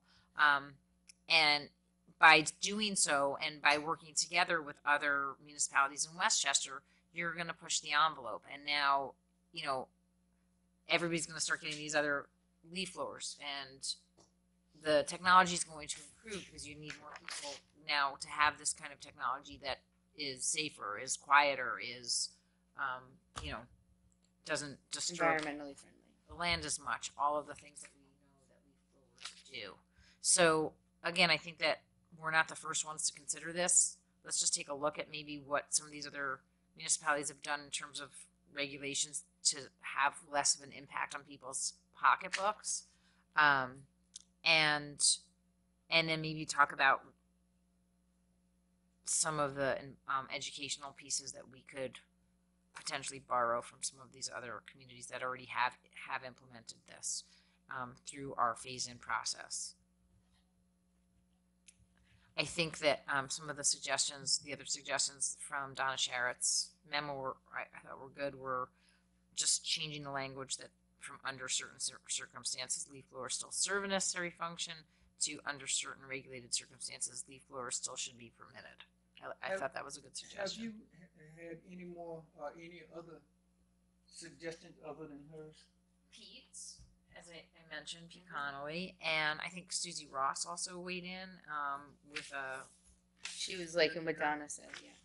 Who liked this, and I think she might have offered a couple of extra. I can't remember if the EAC did the EAC weigh in yet or not yet. Not, but we also opened it up at Earth Day. We had the sort of like visual boards. Right. At Earth Day, we had opened it up to the public to kind of put like little sticky notes on, and I think there were some comments there, but that's obviously not in reaction to this law as much as the concept in general. And also, as someone pointed out, it's sort of like a self-selecting crowd, folks who are coming to Earth Day. So, but we can try to gather that in case that is of interest to anyone. I would hate to see us sit here and do all this for one person. No, I've got a lot of One feedback person. from, Well, I've had quite a few conversations, and surprisingly to me, it's not necessarily always green-minded people. It's people who are working from home, who are having trouble with their conference calls and having trouble with their, with the quality of life, with the noise from the leaf blowers, and they're not really even care what it's doing to the environment. It's their environment. They're concerned within their homework environments. They were out there with jackhammers all week. last week. And I mean, they start at 7 o'clock. Is that allowed? When you wait, is that loud? Is that allowed? Yeah, that's that. They can't start before. And I tell you, and not just in the morning before I'm up. You cannot watch TV. You can't do anything. Right. So what you do is get out of the house and leave.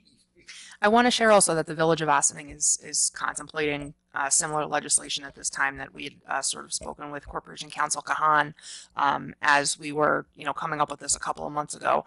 And I know that they've had it on their agenda, I want to say twice in the last couple of weeks, and they had an outpouring of people. This is now, I think, the third time that we've had it on an agenda recently, and we've not seen anybody. The leaf blower. Mm-hmm. What did their outpouring say? Well, I'm not objecting. I'm just trying to bring In up some of favor? the points that I saw. Or mixed? From what I heard, it was pretty mixed. They had a lot of folks who, as Councilman Wiltshire was saying, bringing up economic arguments, and really the one that I heard more than once was the technology just isn't there for electric, and until such point as it is, you can argue quality of life, but as far as being able to get the job done, it's not feasible. But again, I think we're not trying to take it away during leaf blowing season. We're just limiting times of day, and we're limiting times of year. So it's not taking it completely away. And again, if we do that specifically with the gas powered, so that people could still use their little rinky-dink battery pack to get the clippings off of their walkway or whatever, then it seems like it's a compromise, and we're still moving in the correct direction. So, yes, no, okay. So I can take a look at those other municipalities you mentioned, see if they have anything that may be instructive to your discussion, and if I find anything, I can try to get you comments in advance of the continuation of the public hearing next Tuesday. Thank you. Sounds good. Excuse me? Are you Christy? I don't know. Oh, is Your that name my tag. name? Yeah, your name's over here. We're not sure if it's the ghost of For everyone watching. Okay. Great. All right. So next. Are we going to bounce back to the website proposal? Oh, sorry. Did I? You know what? That's okay. I We're just didn't actually bouncing. We're just ever bouncing. Look at the. I never saw the actual work session agenda, so it's going off my notes. yes, let's go to the website proposal. Ms. Okay, so I had sent the proposal that was prepared by a company called Revise to the town board. This is at this point really just illustrative of something that we might like to do. They are a company, one of many, who basically cold called us and said, hey, I've been checking out your website, it could use some work. And this is one that we entertained. So Ms. Caffarelli and I sat in on what was probably like a half an hour demonstration of what this company had to offer. And, you know, I'll speak for myself and, you know, I thought it was pretty impressive. I mean, certainly impressive compared to what we have now, but keeping in mind what we have now is almost free. You know, it's something that we're able to manage in-house. It's a little quirky, but with the help of our webmaster, it's something that we're able to really hold the cost down on. So as far as what I'm asking of the board at this time is, are you interested in entertaining proposals to update the website? And if so, to what degree? Because as you saw, the presentation that we got is pretty swanky. And we were quoted, he basically said, tell me what you have to spend and we can back into it. But it sounded like the design would be between $8,000 and $9,000 if we signed a 5-year contract, and then a $3,400 a year maintenance fee. And at the beginning of the 5th year, they would completely redo the format of the website to our specifications. So right before the contract was about to end. Do you have any? I think the only thing that I really liked was the way in which you edited this type of website. I've worked with WordPress websites where when I worked for the town of Newcastle, and I found it a little difficult to use. And I thought the way that they, the type of management system that they use seemed very easy to use and better, in my opinion. So I like that about their design. And it also looked very nice. Are they managing it or are we managing it? We're managing the content. But as far as like troubleshooting, like for example, if you had, you know, oh, I can't figure out how to change the font on something, it's not doing what I need. They have a 24-hour US-based customer service, folks who can help you. Their office is based in, help me, I want to say Minnesota. Something like Yeah. that, Wisconsin. Yeah. Like that, And, you know, this is just, you know, we're not ready to sign anything, but just sort of as an example, taking into account the amount of money that would be involved, and then, you know, potentially the added cost of, I think for this one, it was $3 per document that needed to be transferred over to a new website, which from talking to folks in the village is a pretty competitive rate, actually. So just kind of wanted to, you know, get the temperature of what the board was thinking, if this is something that you wanted to budget for 2019. We also spoke with Dean, who is our current webmaster, about the fact that we might be pursuing something like this. And he said, well, boy, you know, I have some ideas that I could probably, you know, knock around for next to nothing, you know, if you guys are really interested in tuning this up. So I guess what we're just looking for right now is sort of a sense of how much money, if any, the board would be willing to commit to this, or if you think it's necessary, or if you're happy with how things are going. I think, you know, speaking for myself, and I think speaking for Victoria, it's a little clunky. I mean, we're the two, and a little bit Holly, but really it's the two of us who really, you know, mess around with the website, and you really have to sort of trick it into what you want it to do most of the time. It's not very intuitive, and I also know from when residents call, it's not very easy to navigate the way we have it set up, and maybe that's, you know, just the way that we have it. Maybe that could be changed in the format that we currently have. But, you know, especially looking at the village's new website, it's pretty sweet. I think we could do better. Yeah, I absolutely think we can do better. I don't think that's a lot of money at all for a website, either for management or for the redesign. So I, you know, definitely would be interested in getting a couple of other proposals and seeing what those would look like, and I think that we should absolutely consider it for a budget for 2019. I'd like to see some other proposals. I definitely think our website needs some work, but I'm cheap.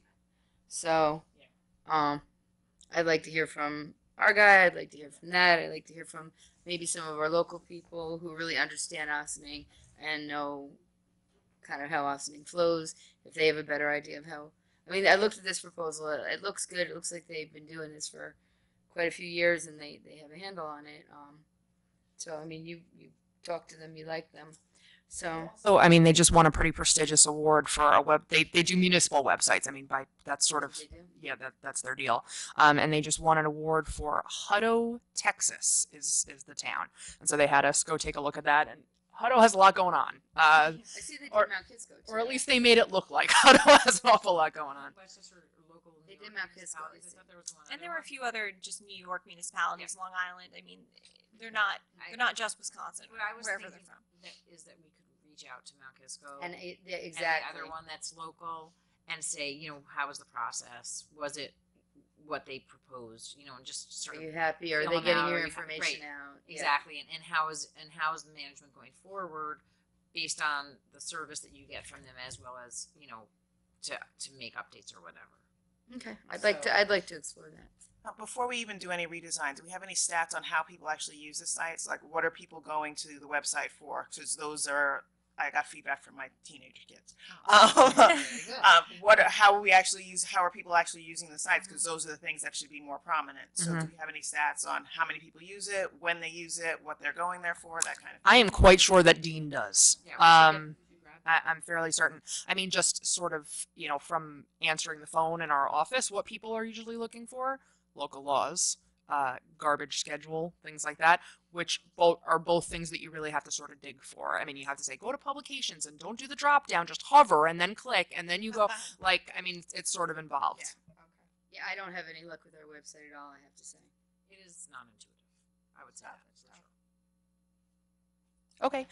So are we, you know, actually considering, would you like us to work on the stats first, or would you like us to work on I'd creating like an, to see this. I mean, I think it should be updated. That Mhm. would be my opinion. And I'd like to know at least what the stats are to know what we should be focusing on for updating. Mhm. Okay. And do you envision this as sort of like an RFP sort of process, or just solicit, you know, companies that like the Village used, for example, some of our neighboring communities have used that we like? And Do you I see wonder it if more we as a did an formal- RFP, but I have a feeling then we're getting into a heftier number, although We'd have to really know what we want before we could do an RFP, right? I mean, if you just say you want a website overhaul, essentially. RFP sounds like it's getting more complicated than it needs to. Okay, we're on it. Okay. All right. Thank you. So, I think We I'm will- next too. are you next? Pavilions and rental fees and noise. I had down. I did do a little research to find what we had worked with last year when we were talking a little bit about some of these issues. And I found a document that Chris Soy had put together, which was the noise ordinance compliance reminder that we were supposed to give out to people when they rented our facilities, which included no amplified music permitted after 9 p.m.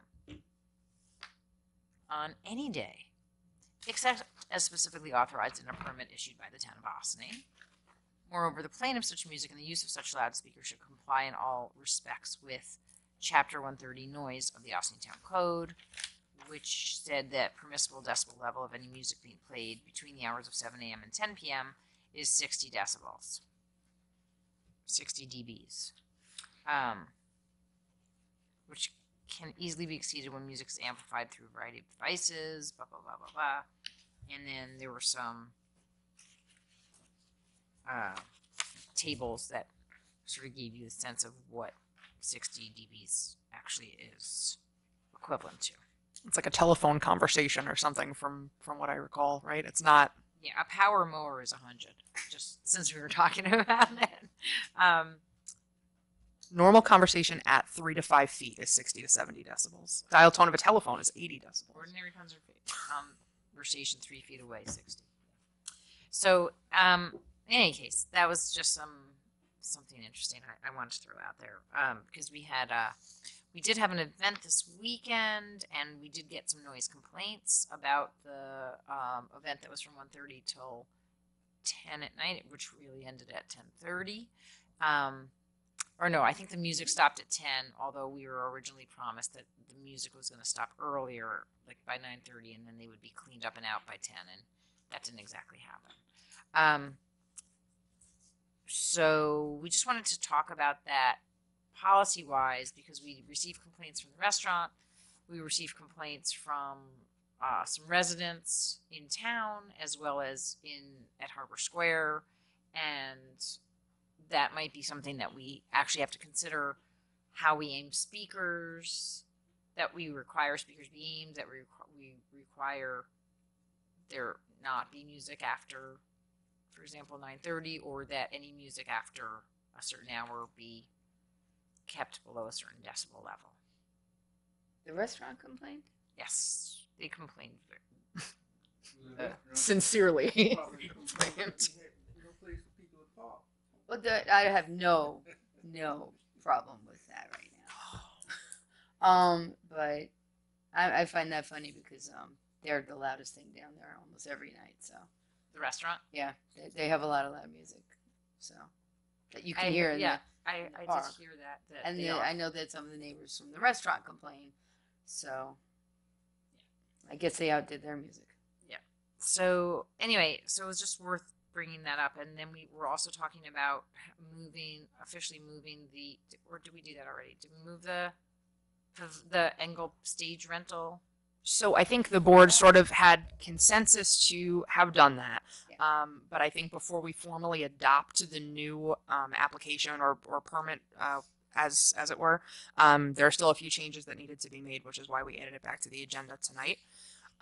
So just to recap, the board had decided that they wanted to move the Engel Park stage and spectator area from the park facility application that the town shares with the Village of Ossining, that has all of our sports fields and so on, to the town's exclusive pavilion and picnic area rental application.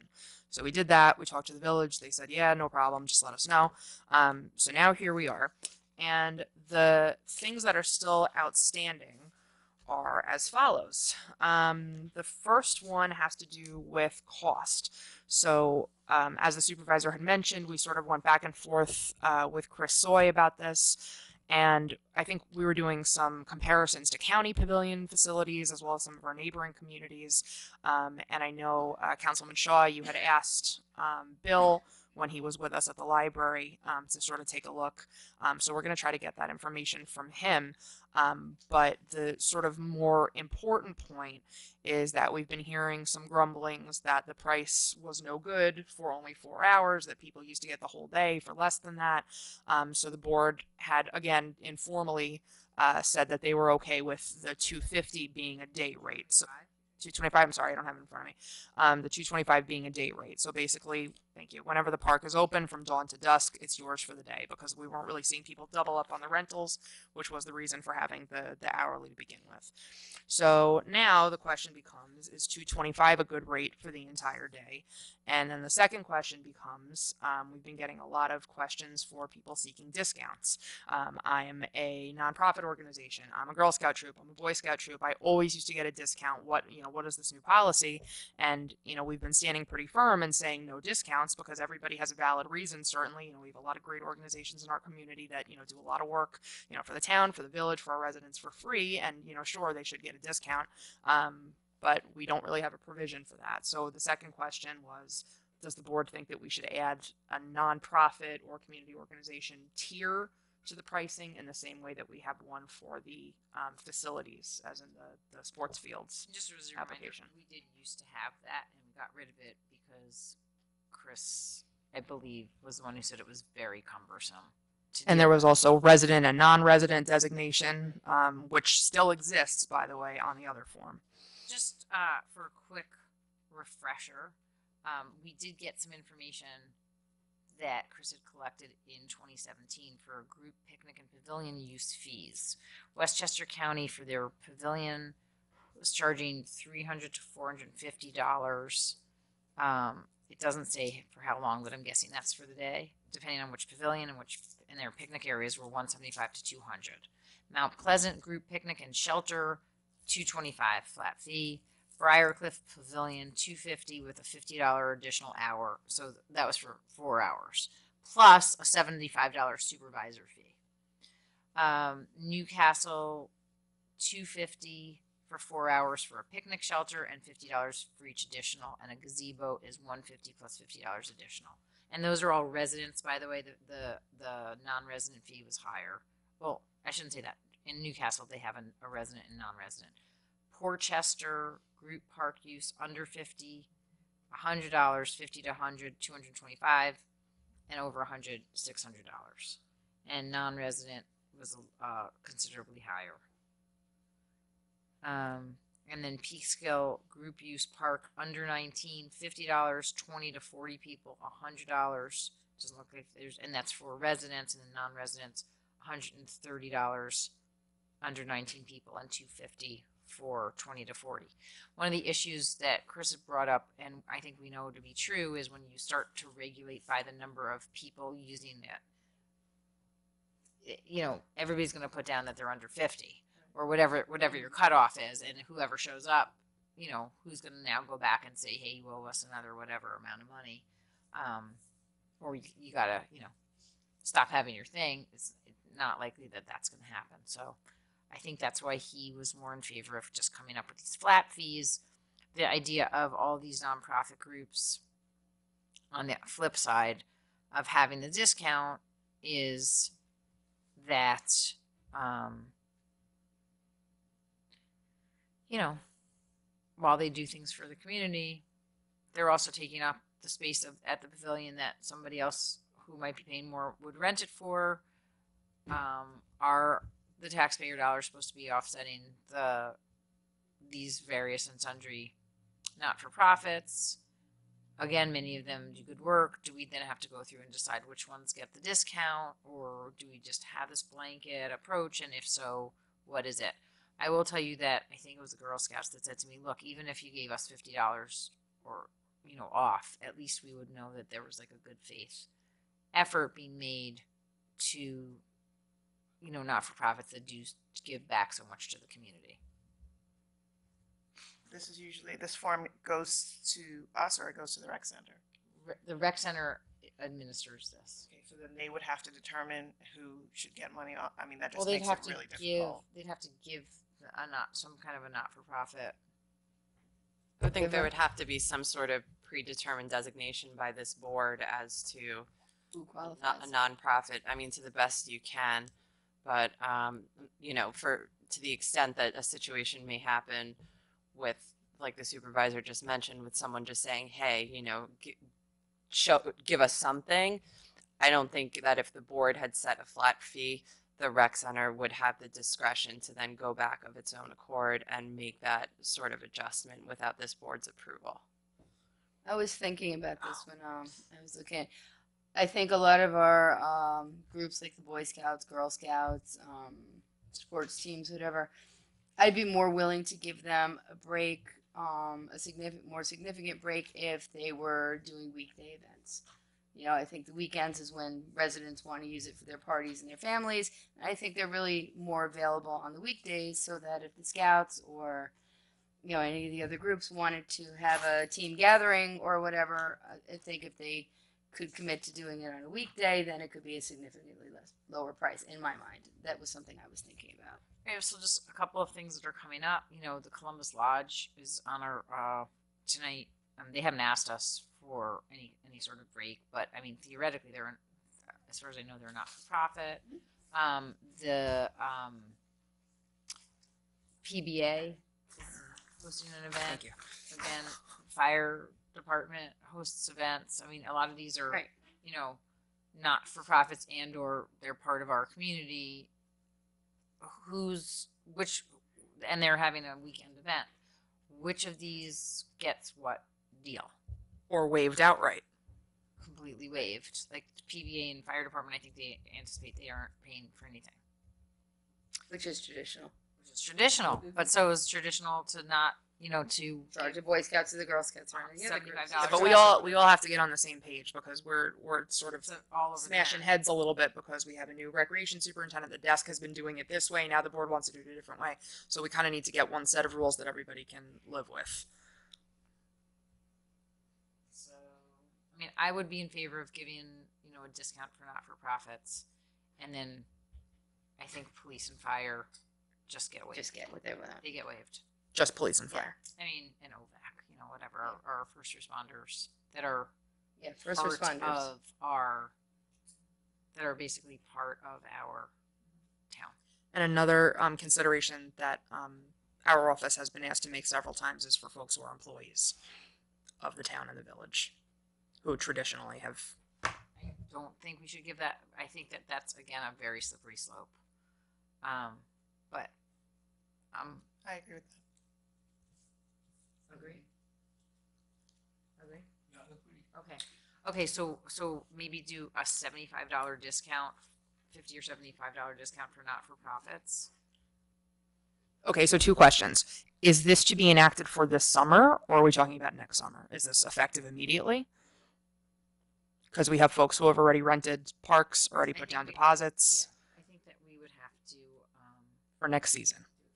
Okay, so then we do have a little bit of time to do a little bit more research about the actual base price, even if the board agrees to a $75 discount. Is everyone happy at the $225 for the day, or do you want to explore that a little bit more? I'd like to explore that. Okay, From what Dana was reading off, Right. prices seem a little low if it's for the day. okay.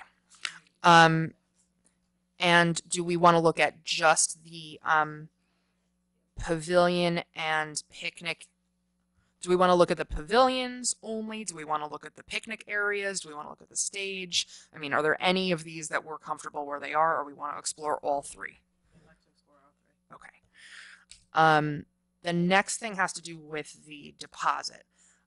So now that we are no longer considering how many people are going to be at an event, someone who's having a 15-person baby shower as compared with somebody who's having a 150-person softball game is putting down the same $75 deposit.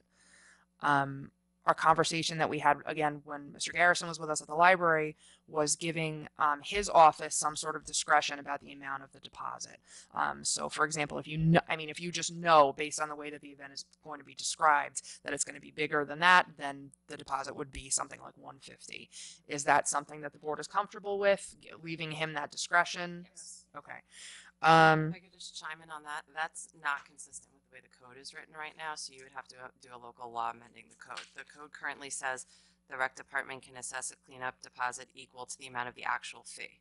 So whatever you're charging them is up to the amount that the deposit can be. So if you want to charge them more than what they're currently going to be I don't paying, think we're going to. So we're talking about. So we'll give him discretion up to the- 150, or whatever. Up to the amount of the rent. Yeah. That's fine. Well, I guess in the instance right now that somebody was going to rent a picnic area and that's $75 and it was going to be 200 people for some reason, not that that would ever happen, you're saying that that would not be permitted. That's what I'm saying, it's but just a that's, hypothetical scenario that where based upon what the code says, there could be a situation in the future where you're not actually allowed to do that based upon the way the code currently is drafted. Okay, well, let's leave it for now because I don't think we're going to go up to or exceed that $225 for a deposit. I can't imagine that we would exceed that. Well, if we're looking at all of the other areas as well where the fees are lower. But they're smaller area. I mean, they're not. Nobody would. For the picnic areas, I don't think people would have 100 people in those little picnic areas. Okay. I think that they would. They have. They will. Just saying.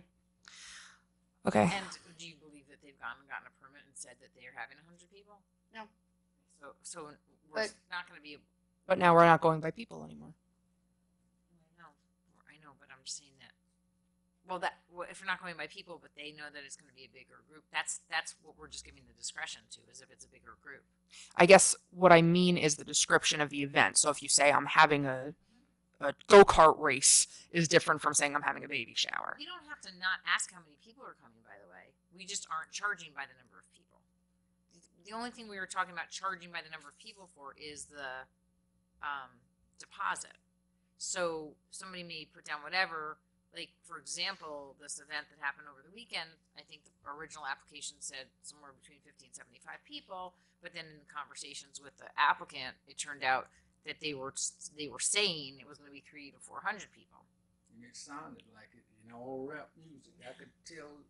So And the guy with the. They said they had way more than the guy 300 on people. stage who was, he was more. I don't know. over the course of the day, it might have been more. In any case, Okay. I have a question.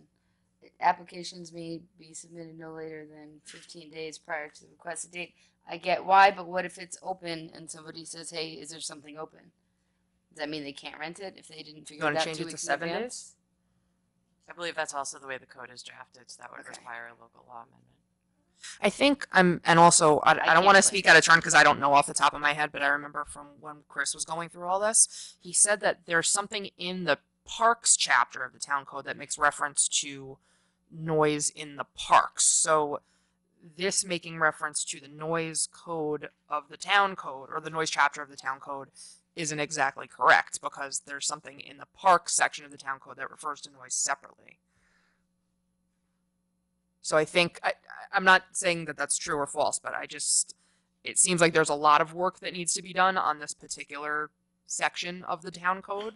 So I don't think we should be scared away from doing it just because it's a pain. I No, think agree. there's a It's couple just something- pieces It's that just something to keep in mind. It's not as simple as just a resolution. fee schedule or, and yeah. It's something that you may want to consider more globally, and maybe the next conversation is actually, I printed it out in advance of this conversation, but maybe the entire board taking a look at, it's only 4 pages, what the Parks chapter currently says and seeing if and in what ways that would need to be amended to be consistent with what your goals are going forward.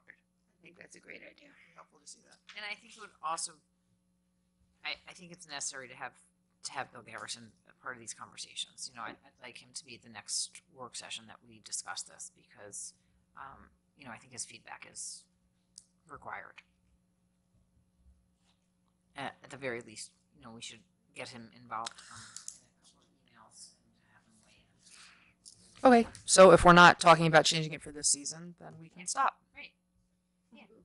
Okay. All right. So again, any other comments, or in the rec advisory board, if you guys want to weigh in about it, if there's any reason that they have opinions about this, that would be fine as well. Okay. So we'll send it out to them. Next up, we have our special meeting. Do we need to do roll call? You need to do a motion to leave. the Motion work to, session. okay, so we didn't do roll call, so do I even do a motion? You have to do it after the motion. Because you're not in a meeting yet. Right now you're in a work session, so you would do a motion to go into your meeting. Okay, And then once you're in the meeting, then you would do the roll. okay, so can I have a motion to go into our special meeting? Moved. Second. All those in favor? Aye. Opposed? Wonderful. So we are now in our special meeting. Okay. Do you have an agenda? Yep. Chekhov? Oh, I got it. I got it. Okay. Councilmember Dettori. Councilmember Shaw. Present. Councilmember Feldman. Present. Councilmember Wilcher. And Supervisor Levenberg.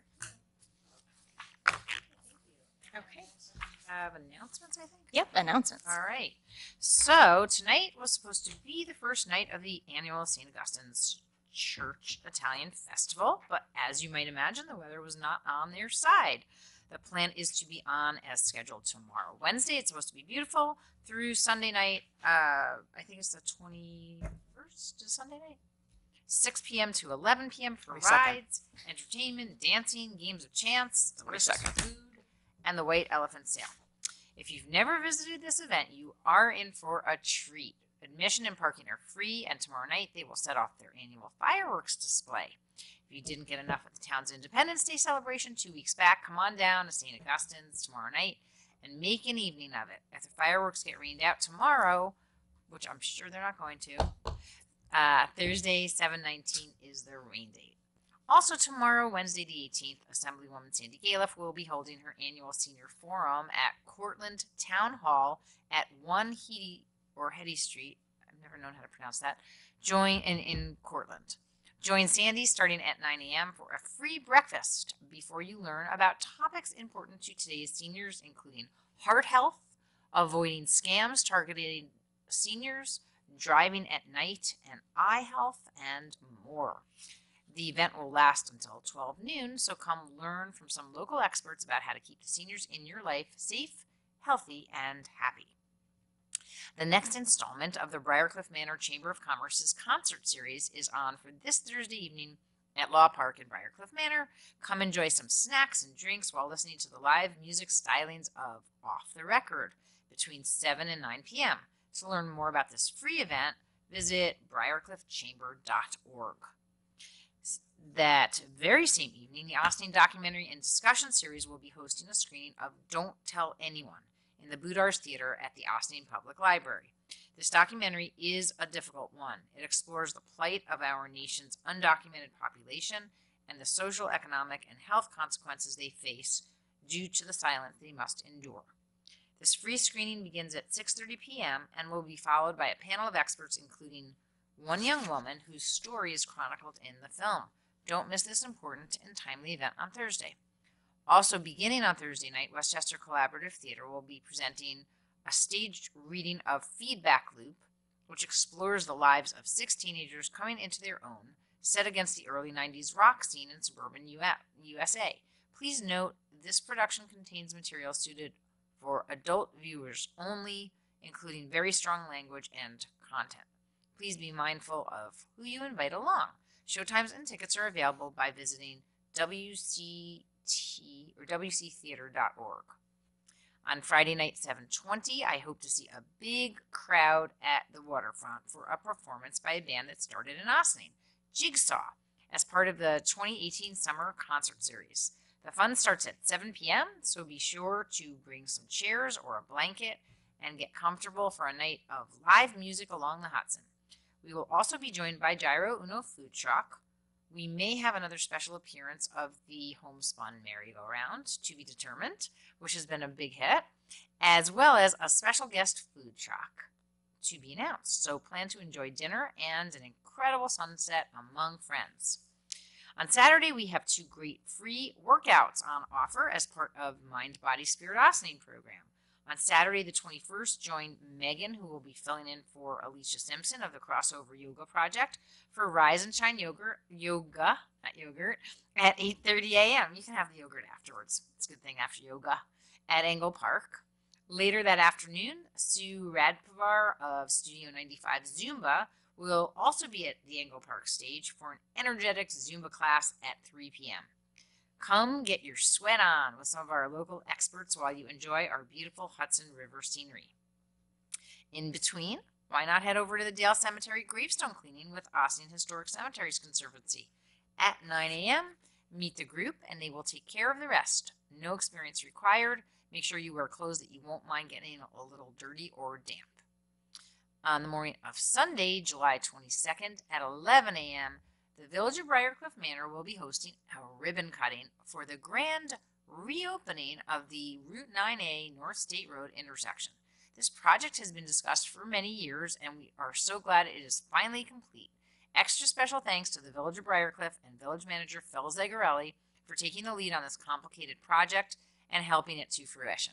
Assemblywoman Sandy Galiff and Senator David Carlucci are also to be thanked for their support, financial, and as well as making sure that the state DOT was on board with this and navigating the state DOT, which is always tricky, as well as County Legislator Catherine Borgia for all the work at the county level necessary to get this improvement accomplished, which we hope will help ease traffic on this major corridor.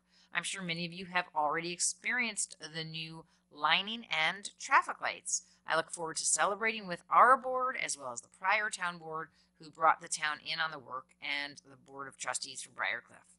We're already getting great feedback on the smoother traffic flow as a result of this project.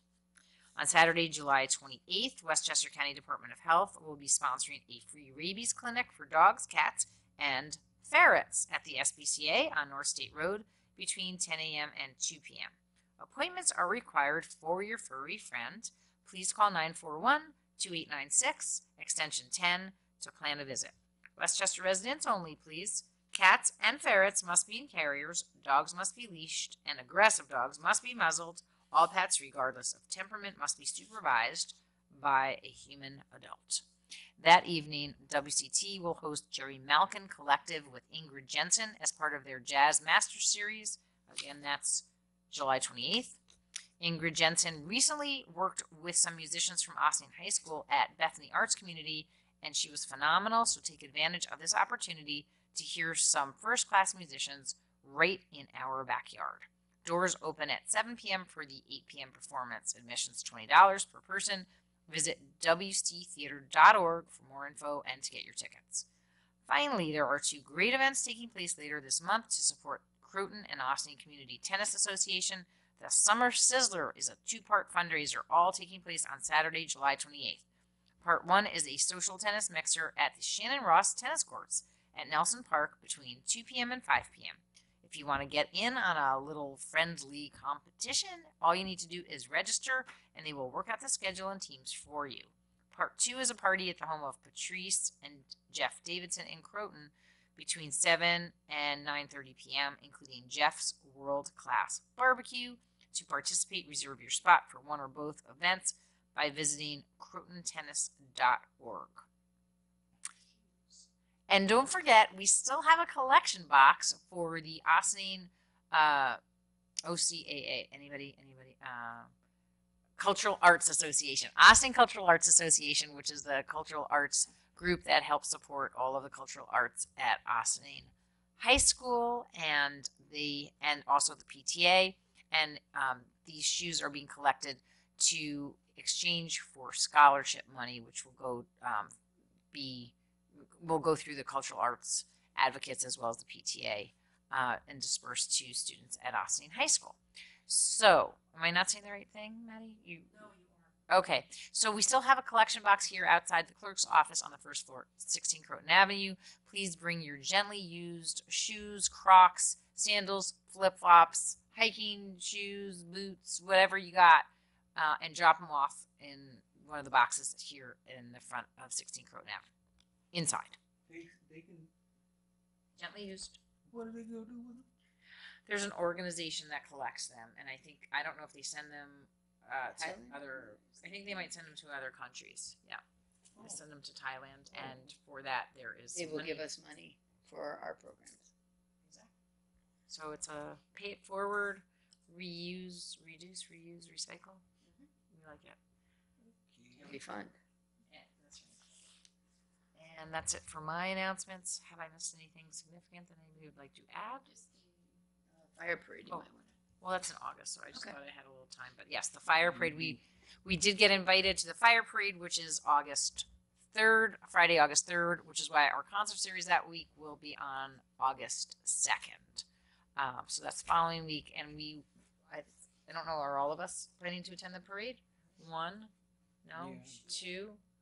We believe that most of us are going to be attending that parade. And we look forward to seeing the community out there that day. It's a great event, and it's a great community event. We hope you'll join us and enjoy. So we're I would most likely join you at Seatown. at Seatown? Okay. Somewhere in that area. Okay. I mean, because if you don't feel like marching, then you can also just wait at the station on Main Street. Yeah, that's the viewing stand on Main Street. All right, so moving into our meeting agenda. Yes, into the resolutions. Okay, so the first is permission to hold a special event at Cedar Lane Park Pavilion, Sunday, August 5th, 2018. Whereas the Town Board of the Town of Ossining has a permit in place for the rental of facilities in town parks, and whereas for most events, the Superintendent of Recreation has the discretion to approve or reject an application, but larger events may be sent to the Town Board for formal approval. And whereas an application was filed in June 2018 for use of the Cedar Lane Park Pavilion for Saturday, August 5th, 2018 by Columbus Lodge number 692 for the annual Columbus Lodge Family Picnic to take place between 12 p.m. and 6 p.m. and this application was referred to the Town Board. Resolved, the Town Board of the Town of Ossining hereby authorizes the Superintendent of Recreation to accept this application and ensuring that the proper insurance and applications are in place with the Department of Recreation. Do I have a motion? Second. All those in favor? Aye. Opposed? Okay. Next is permission to hold special event at Lewis Engle Park Stage and Spectator Area, Saturday, August 25th, 2018. Whereas the Town Board of the Town of Ossining has a permit in place for the rental of facilities in town parks, and whereas for most events, the Superintendent of Recreation has a discretion to approve or reject an application, but larger events may be sent to the Town Board for formal approval. And whereas an application was filed in June 2018 for use of the Engle Park stage and spectator area for Saturday, August 25th, 2018, rain date August 26th, by Columbus Lodge number 692 for the Italian Heritage Day Festival to take place between 9 a.m. and 10 p.m., and this application was referred to the Town Board.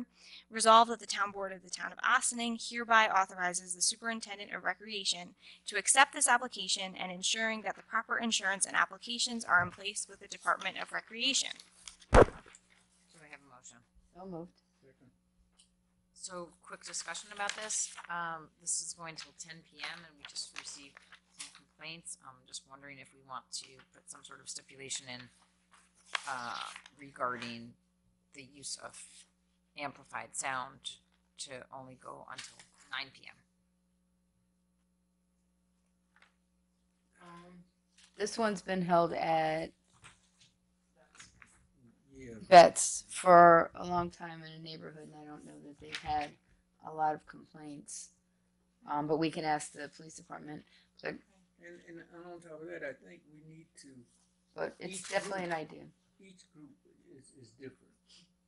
Now, I know you can say no music after 9 or whatever, but it depends on the people. It's not necessarily everybody likes rap and loud music. Well, maybe we could Can't put a do it volume based on control. that. No, we could do absolutely we cannot can do do it based on- volume control. Yeah, Yeah, I like think- you know, get the sound meter down there. Right. If they're above, then I mean, we have a noise ordinance that we Right. can enforce. and just I think we should enforce a noise ordinance and maybe not. Is this the law?